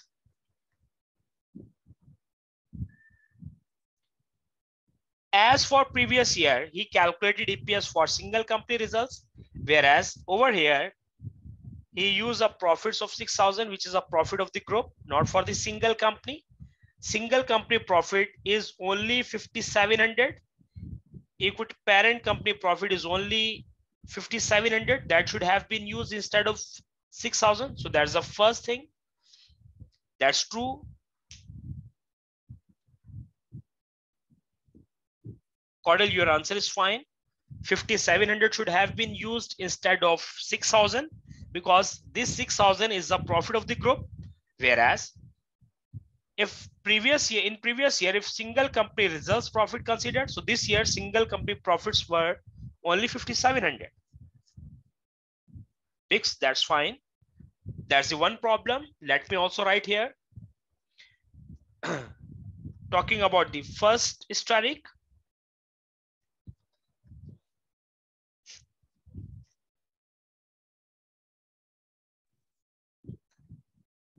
Profits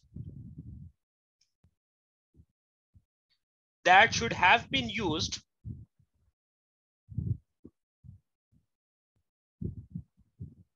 in EPS, that profit should be the profit after tax attributable to parent. In effect, 5,700 should have been used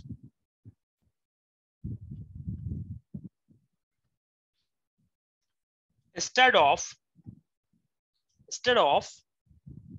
group profits of 6,000, which includes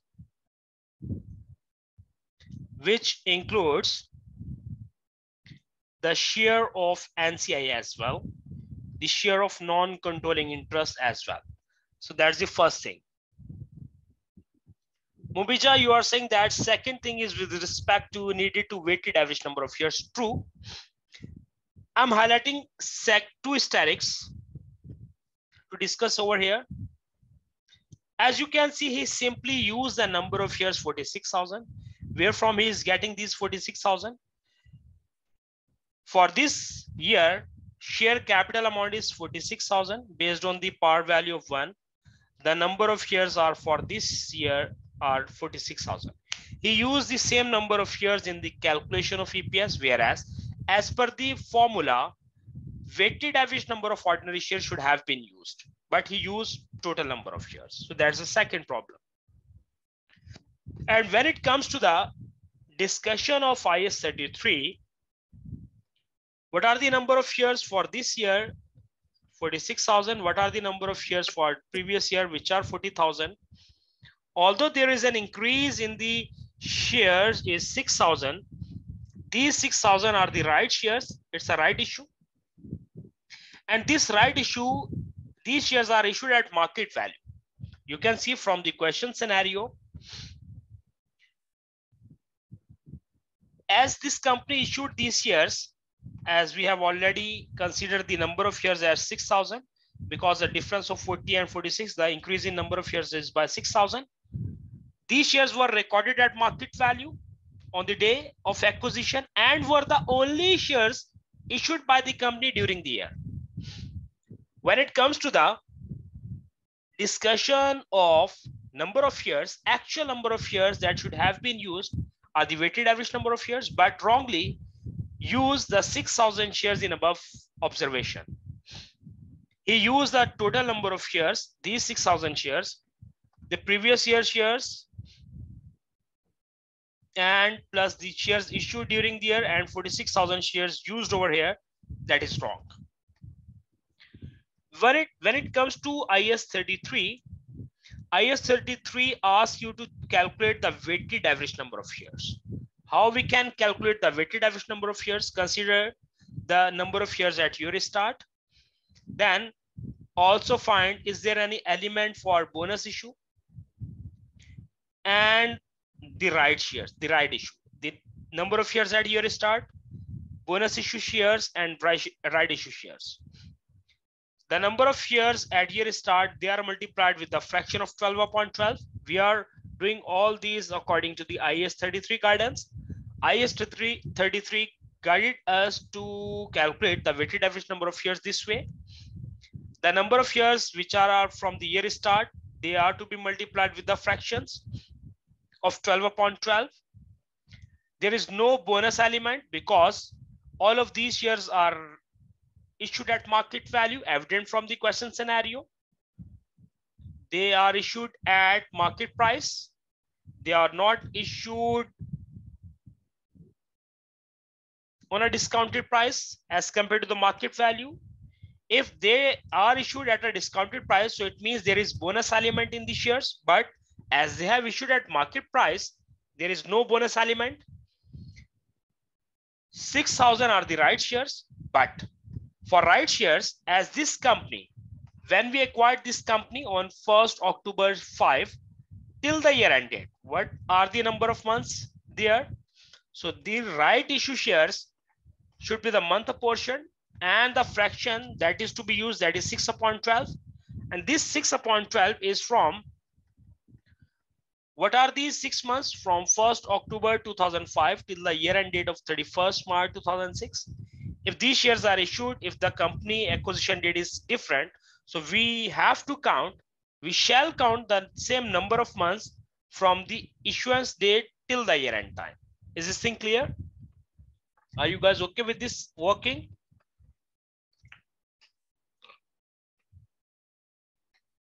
Yes, please. If you solve this fraction, 6,000 into 6 upon 12, that is giving you 3,000, and total weighted average number of shares are 43,000.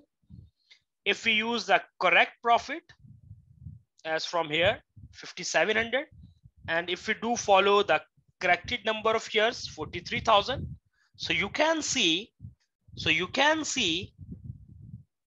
if we do calculate the corrected EPS considering the facts, corrected EPS is calculated as 57,000 is the corrected profit divided by number of shares are to be used, which are 43,000 now.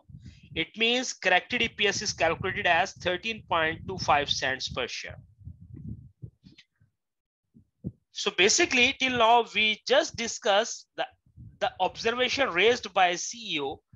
We actually made all these annotations just to know that what exactly is the meaning of the observation raised by the CEO.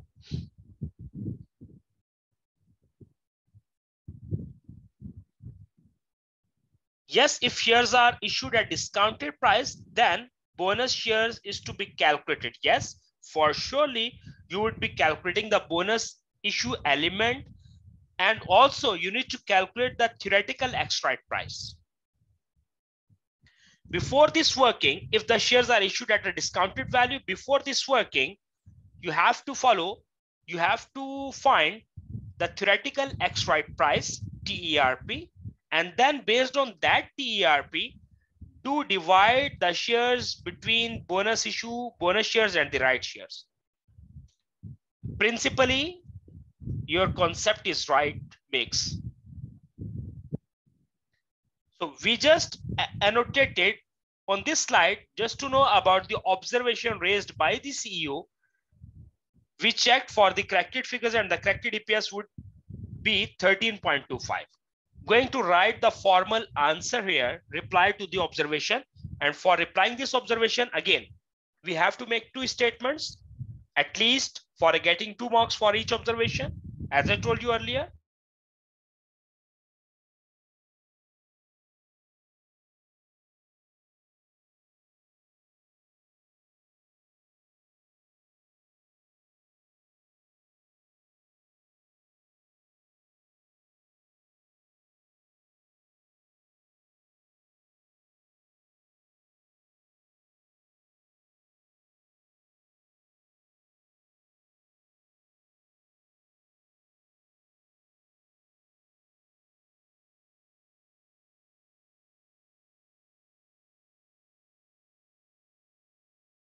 So start answering this observation formally.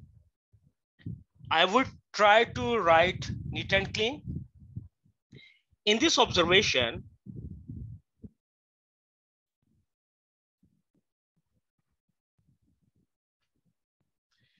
there are two misunderstandings. There are two misunderstandings as discussed below.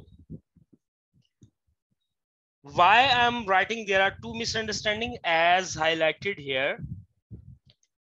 First misunderstanding with respect to profit, and second misunderstanding with respect to the number of shares used in the EPS calculation. In this observation, there are two misunderstandings as discussed below. Firstly, the profits of 6,000 wrongly used as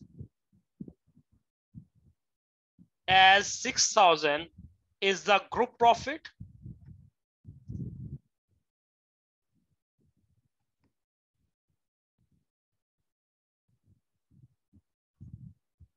However, $5,700 is the corrected profit to be used in EPS calculation as it's pertaining to, this amount of 5,700 is pertaining to the share of parent company. So that is the first statement. Secondly, the weighted average number of shares should have been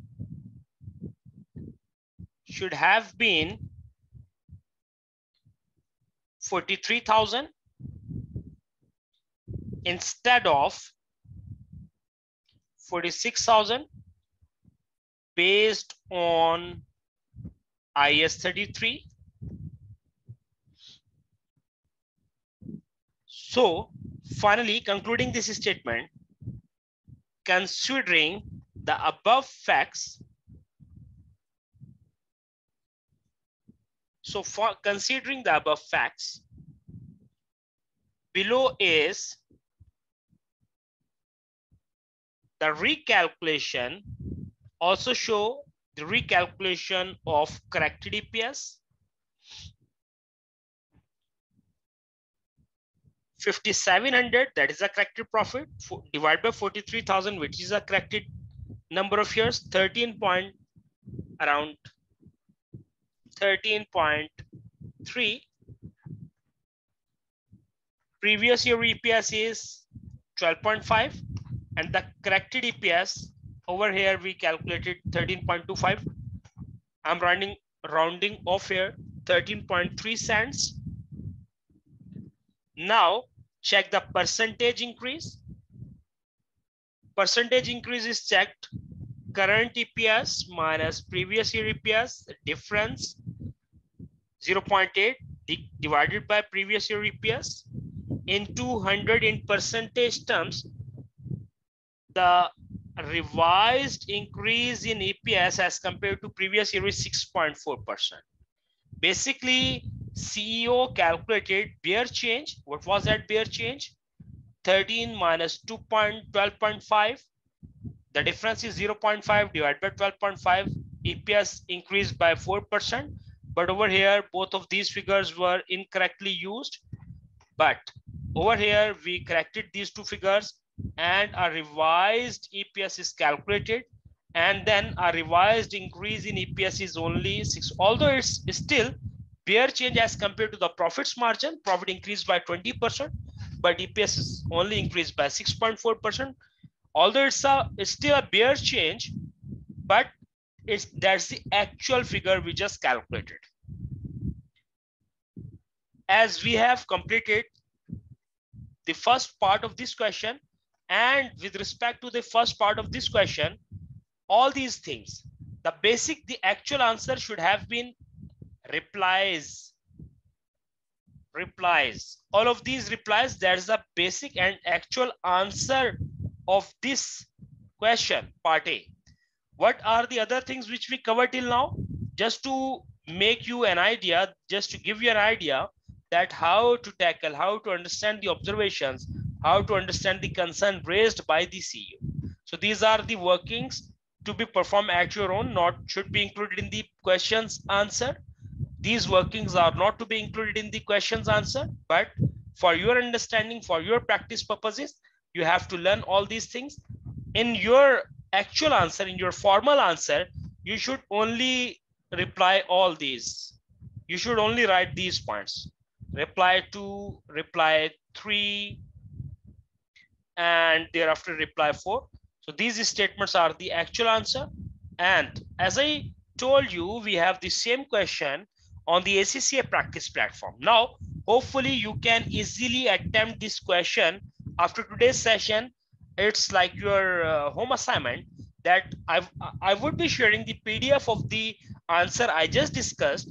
I will be sharing all these files with you guys, so you can attempt by looking at the formal answer. You can try to attempt this question on a CB platform, that in a way that you would be representing your answer in actual exam. You can reply to the 4 observations of the CEO here.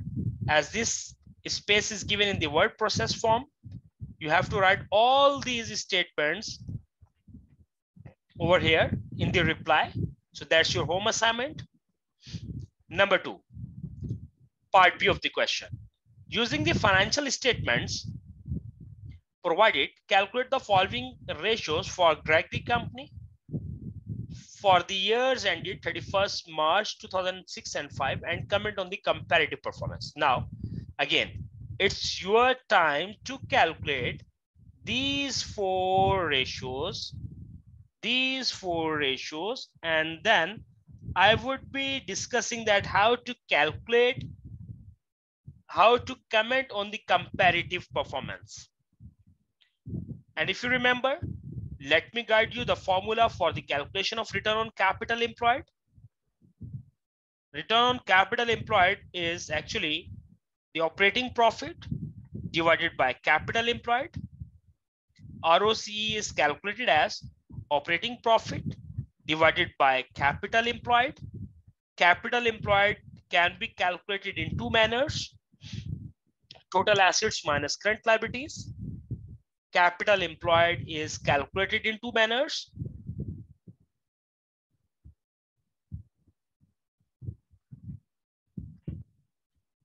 for each and every question. Whenever a balance sheet is given in front of you, you can check, you can make sure this thing that the capital employed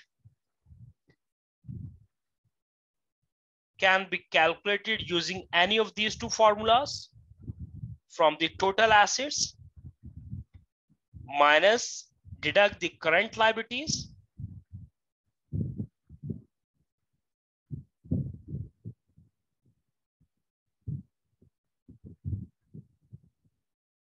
Yes, over here we are not talking about liquidity.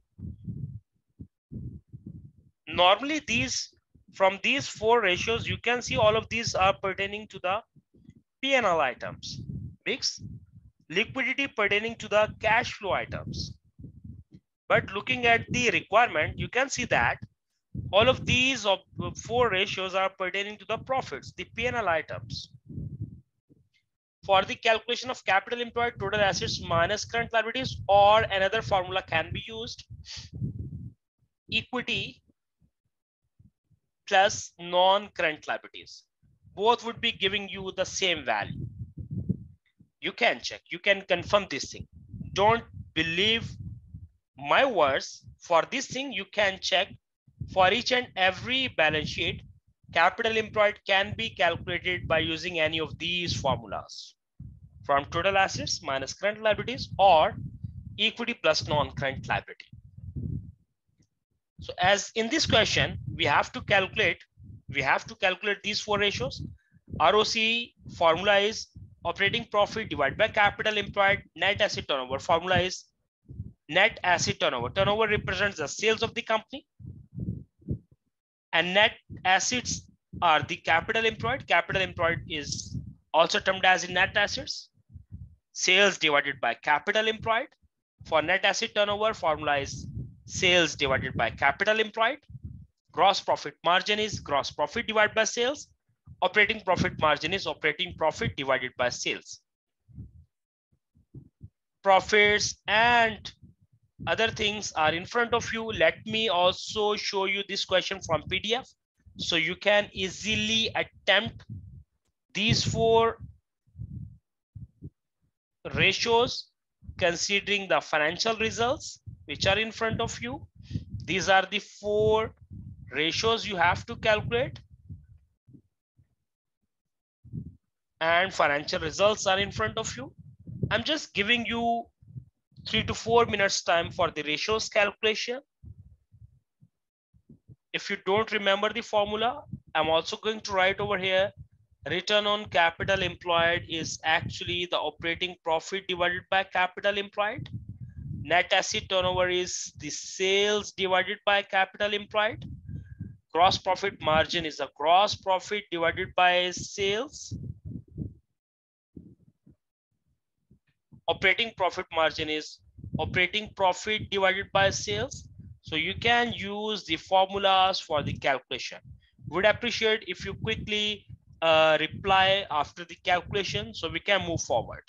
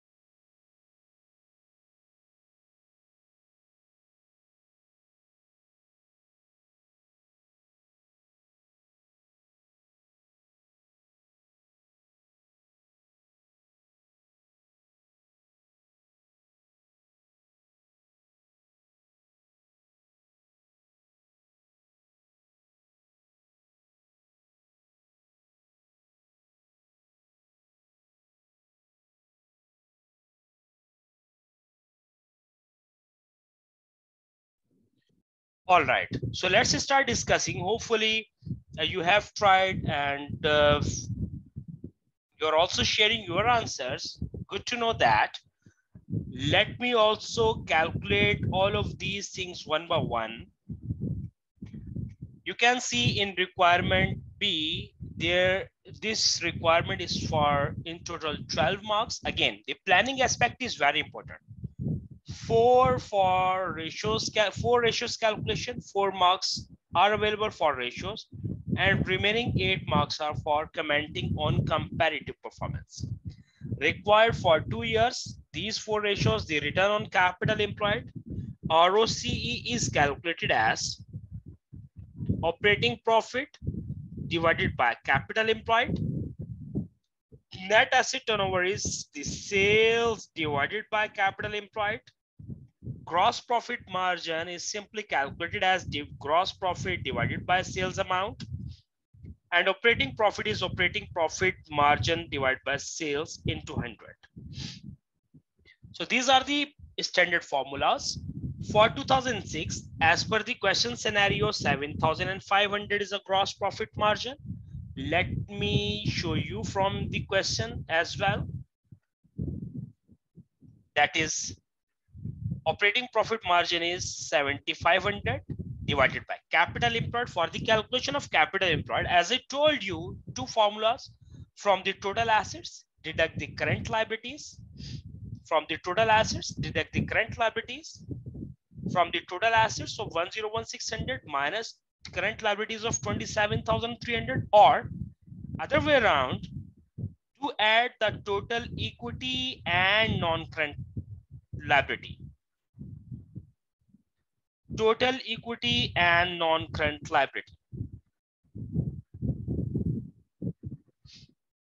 Both steps gonna give you the same amount, 7,500 divided by total assets for this year are 101,600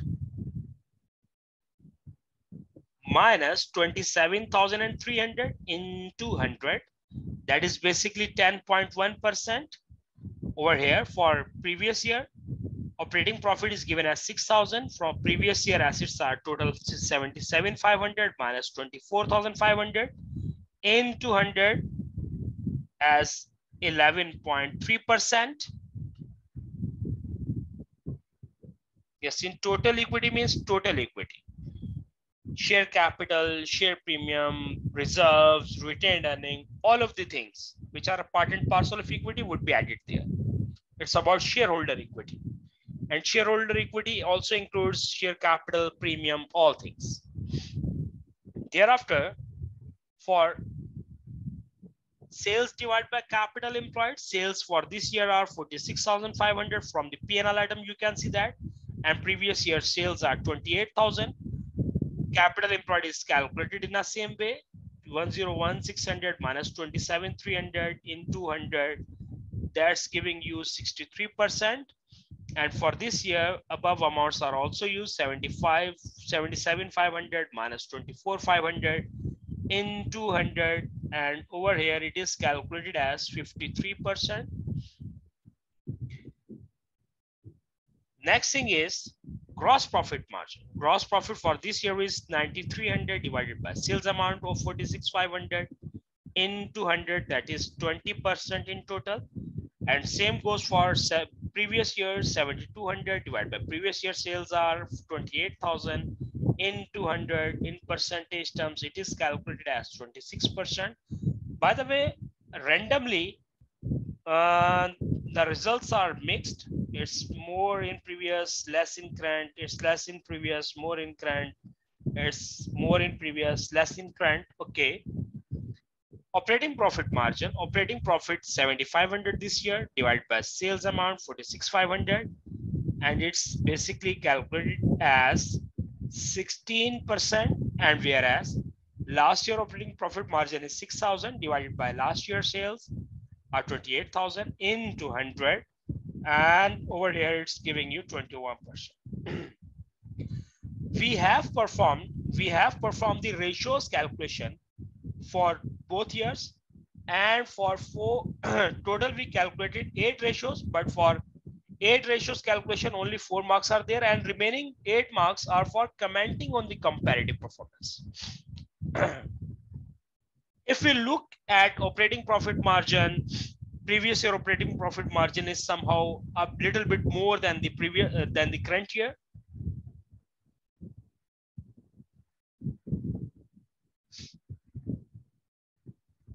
Yes, Caudal, your answers are right.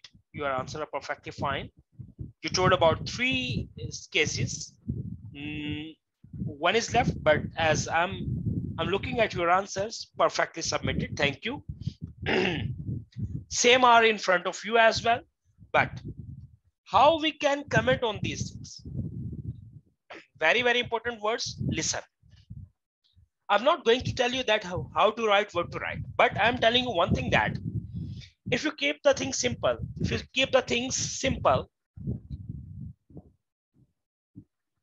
it is going to be easy for you. If you follow these type of questions, if you follow the answers of these questions from your kit, from your past paper solution, you would be having 1 to 2 pages discussion. I repeat, if you would be looking at the formal answers, the standard solutions provided in your exam kit and in your past paper solutions, so you will see that normally these type of questions are answered on a 1 or 2 pages, but you cannot. In fact, I cannot write such material during exam. Even I, being a tutor, cannot write as much this stuff in the real exam, because we have time limitations, because we have pressure on ourselves during exam. So we cannot write that way. And the answers which are provided in your exam kit and the answers which are provided in your past paper solution are basically the standard answer, and which actually cover the maximum points over there. But during exam, we cannot write that way. So what to write in during exam? For this thing, mark my words, try to study more and more questions and answers like this. For answering such requirements, increase your reading skills. By looking at question, what's the scenario? By looking at answer, what's there in answer? Once you're done with the reading of 8 to 10 questions like this, then you would be able to write the answer in your own words, not before that. How you can tackle, how you can grip this thing? Just first read 8 to 10 questions. It should not be a simple reading. It should not be a plain reading. It should be a meaningful reading. That these figures, these numbers are in front of you. What to do with these numbers? How we can interpret with these numbers? So first of all, give time to yourself. Read at least 5 to 8 questions and their solutions. Then the next question, you would be able to write the answer, not before that. If you're thinking that you are the champion, you can deal each and every type of question. No, you would be failing in these type of questions. And again, when you would be reading the answers, when you would be following the study kits and the past paper solution, you would be having like 1 to 2 pages solution while commenting on the comparative performance, but you cannot do that way. So reading the answers is going to give you an idea that to what extent you can answer, you can write an exam, how you can link the things. As you can see, the basic. Also in note of the question, it is very clearly mentioned that in note of the question, your answer to part A and B should reflect the impact of the consolidation of Tamsin company during the year ended 31st March 2006. Basic difference, we know that as we are talking about the ratios and we have to analyze, and as we have to comment on the comparative performance. But the basic thing, that's not the like with like comparison. That's not like with apple to apple comparison. For this year, it was a single company. For this year, it's a group company. So the basic theme for your commenting should be based on this thing. I repeat, the basic thing, the basic idea of your comparison should be based on this thing. As we are having 2005 results, the single company results, and we are having group company results for 2006. How we can compare? So basic limitation For your analysis is the same thing. And on the next page, I have provided you the simple commenting in simple words. These words are not taken from kit solution. These words are not taken from any past paper answer. These are the simple words, and I have written these just to give you an idea for you guys that you can also write this way. Comments on the comparative performance, I'm not going to read, I'm not going to explain, because these are the very simple points. These are the self-explanatory points. If you do right to this extent in exam, you would be getting answers. You would be getting full marks. It's not like that you have to fill up like 3 to 4 slides for answering such requirement. No. Just do talk about the relevant point. Don't waste your time by writing more and more and useless stuff. Please don't write useless stuff. The students who normally score any position in any paper, the answer sheet, the solution of those students are less, they write less and think more. When they think more, they write the relevant points. And what are the relevant parts? How we can relate this scenario? You can like we have attempted the part A and the partial part B to the extent of this calculation. We have attempted this question. Now you can easily understand all these points. So there's a way you have to write the answer in your exam. But to reach at this point, at least you have to read at least 7 to 8 or 5 to 9 question at your own. But that reading should be a meaningful reading. Then from the next question, you can plan and can write less point, but the relevant points. Please read all these points as you have done with the calculation steps. Now these points are giving you a clear idea, and there are basically 4 ratios. So you can see at least 4 points with respect to each ratio should be there. Thereafter, a summary. Whenever there is a question with respect to the comparison, interpretations of the financial statement, the ratio analysis, a summary should always be there. What is a summary? What is a main theme? What is the main idea? What is the basic idea of this comparison? Whether they are doing well, whether they are doing bad. But for summarizing these statements, your tone should be maybe, might be, it should not be the actual. You cannot talk absolutely. No. The tone should be this may be, this might be. You have to answer this way. You should not write this is because. How you can say this is because? Are you aware of all of these things? So your tone for summarizing, for concluding the things, our tone should be this may be of because, this might be of because. So don't give absolute assurance about anything. And your tone should be may or might. Are you guys clear with these things? My dears, are you guys clear with these things? Once again, sir. Yes, please. Yes, sir. This may be because, this might be because. In such way we answered. Yeah, exactly. Your tone should be like this. Don't talk this is because of. No, you cannot say this is because of. You have to write this may be because of, this may be due to, this might be due to this reason. Thank you, sir.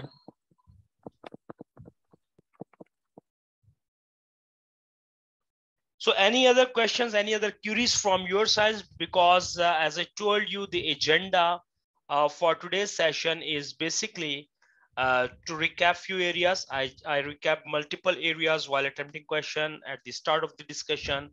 Also, we attempted a CB practice platform question, but the partial is on you. Once I will be sharing the things with you. You have to open up the practice exam 1 on the ACCA global website. And then this question is available on CB form there. From the answers you can write, you can answer there. Then you will come to know that how to tackle the CB platform. And if you have any query or question, you may please ask. And before leaving, I'm going to share my contact number, that is +92 is a country code 3223787312. In case of any query question, you may please write to me, and inshallah I would be guiding you. +923223787312. That's my number. And also I'm sharing the other stuff. For surely that would be in English language, so you can easily understand. I would be sharing other stuff, the other practice questions, the solution of the other practice questions. Don't worry. Yes, I'm going to explain, Cordal, the profits attributable to parent. Don't worry. Just note down my number, and then I'm going to explain the query raised by yourself. Normally what happens is that once the group financial statements are prepared, and specifically the group P&L, once the group P&L is created, there's a total profit, 6,000. In this 6,000, 75% shares acquired by company, so that is a direct controlling interest, and the other holder is the NCI, the non-controlling interest. So 25% are the shares held by NCI. So it means this 6,000 profit is to be divided into the group and NCI. Group profits are 75% and NCI profits are 25%. So that's the amount of the profit given. 5,700 from 6,000 are pertaining to group and 300 are pertaining to NCI. Hope that's clear.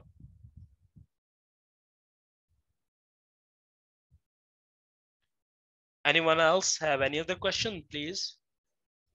Please don't hesitate to raise your concerns.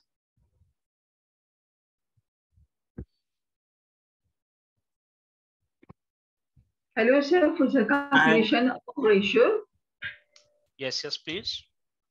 should we leave only 2 decimal places or one like this, but we do not ask in questions? How should we do? Your voice is somehow distorting. I'm not getting your question actually. What did you ask? Okay. Can you please repeat? It's concerning the decimal places for the ratio. You're talking about earning per share, the number of shares? No, for the ratio, the loss for ratio. Should we put 2 decimal place?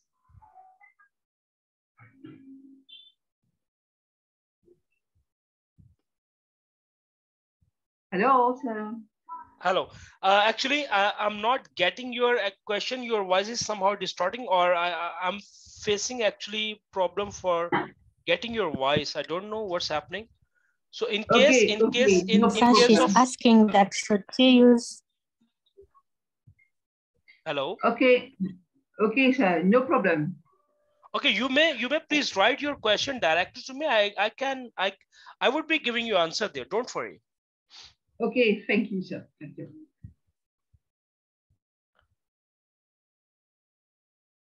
Bix, you are saying that I have problem in repayment of government grant. Basically, all of you, there is. I'm just recapping an area from government grant.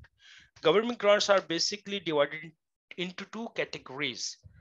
Some of the grants are conditional grants and some of the grants are unconditional grants. Conditional grants are those grants which are attached with some condition which the government would be giving you upon the meeting of certain conditions.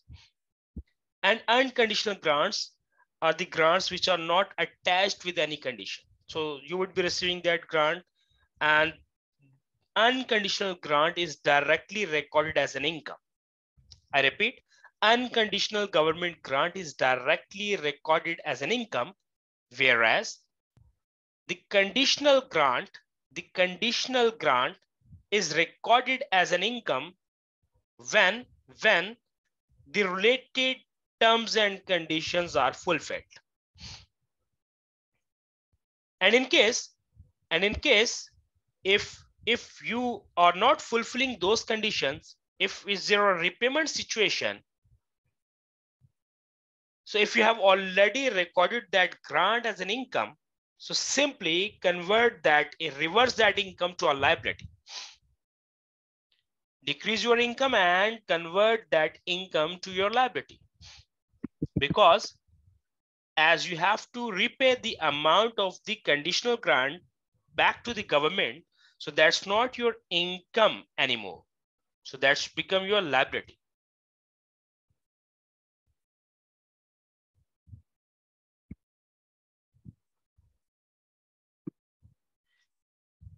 Would appreciate if you please text your name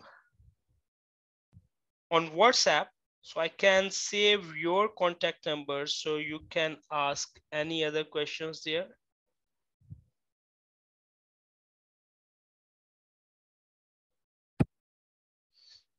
All right, guys, please be in touch, and I'm also going to share other links for other videos for questions practice. Thanks for your time, thanks for joining this session, and good luck for your exam, good luck for your preparation. My prayers and my help is always there for you. Always welcome for your questions. I would happy to respond you.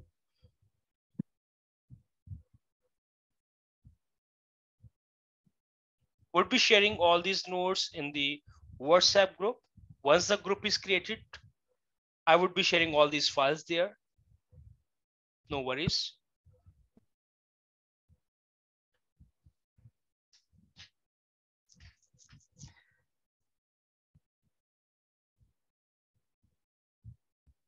You are welcome, Cordell. Thank you.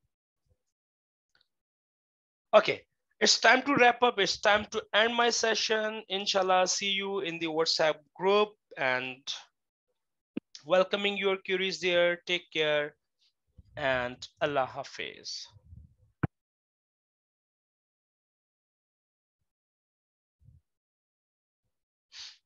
Noted your number, Biggs. Thank you.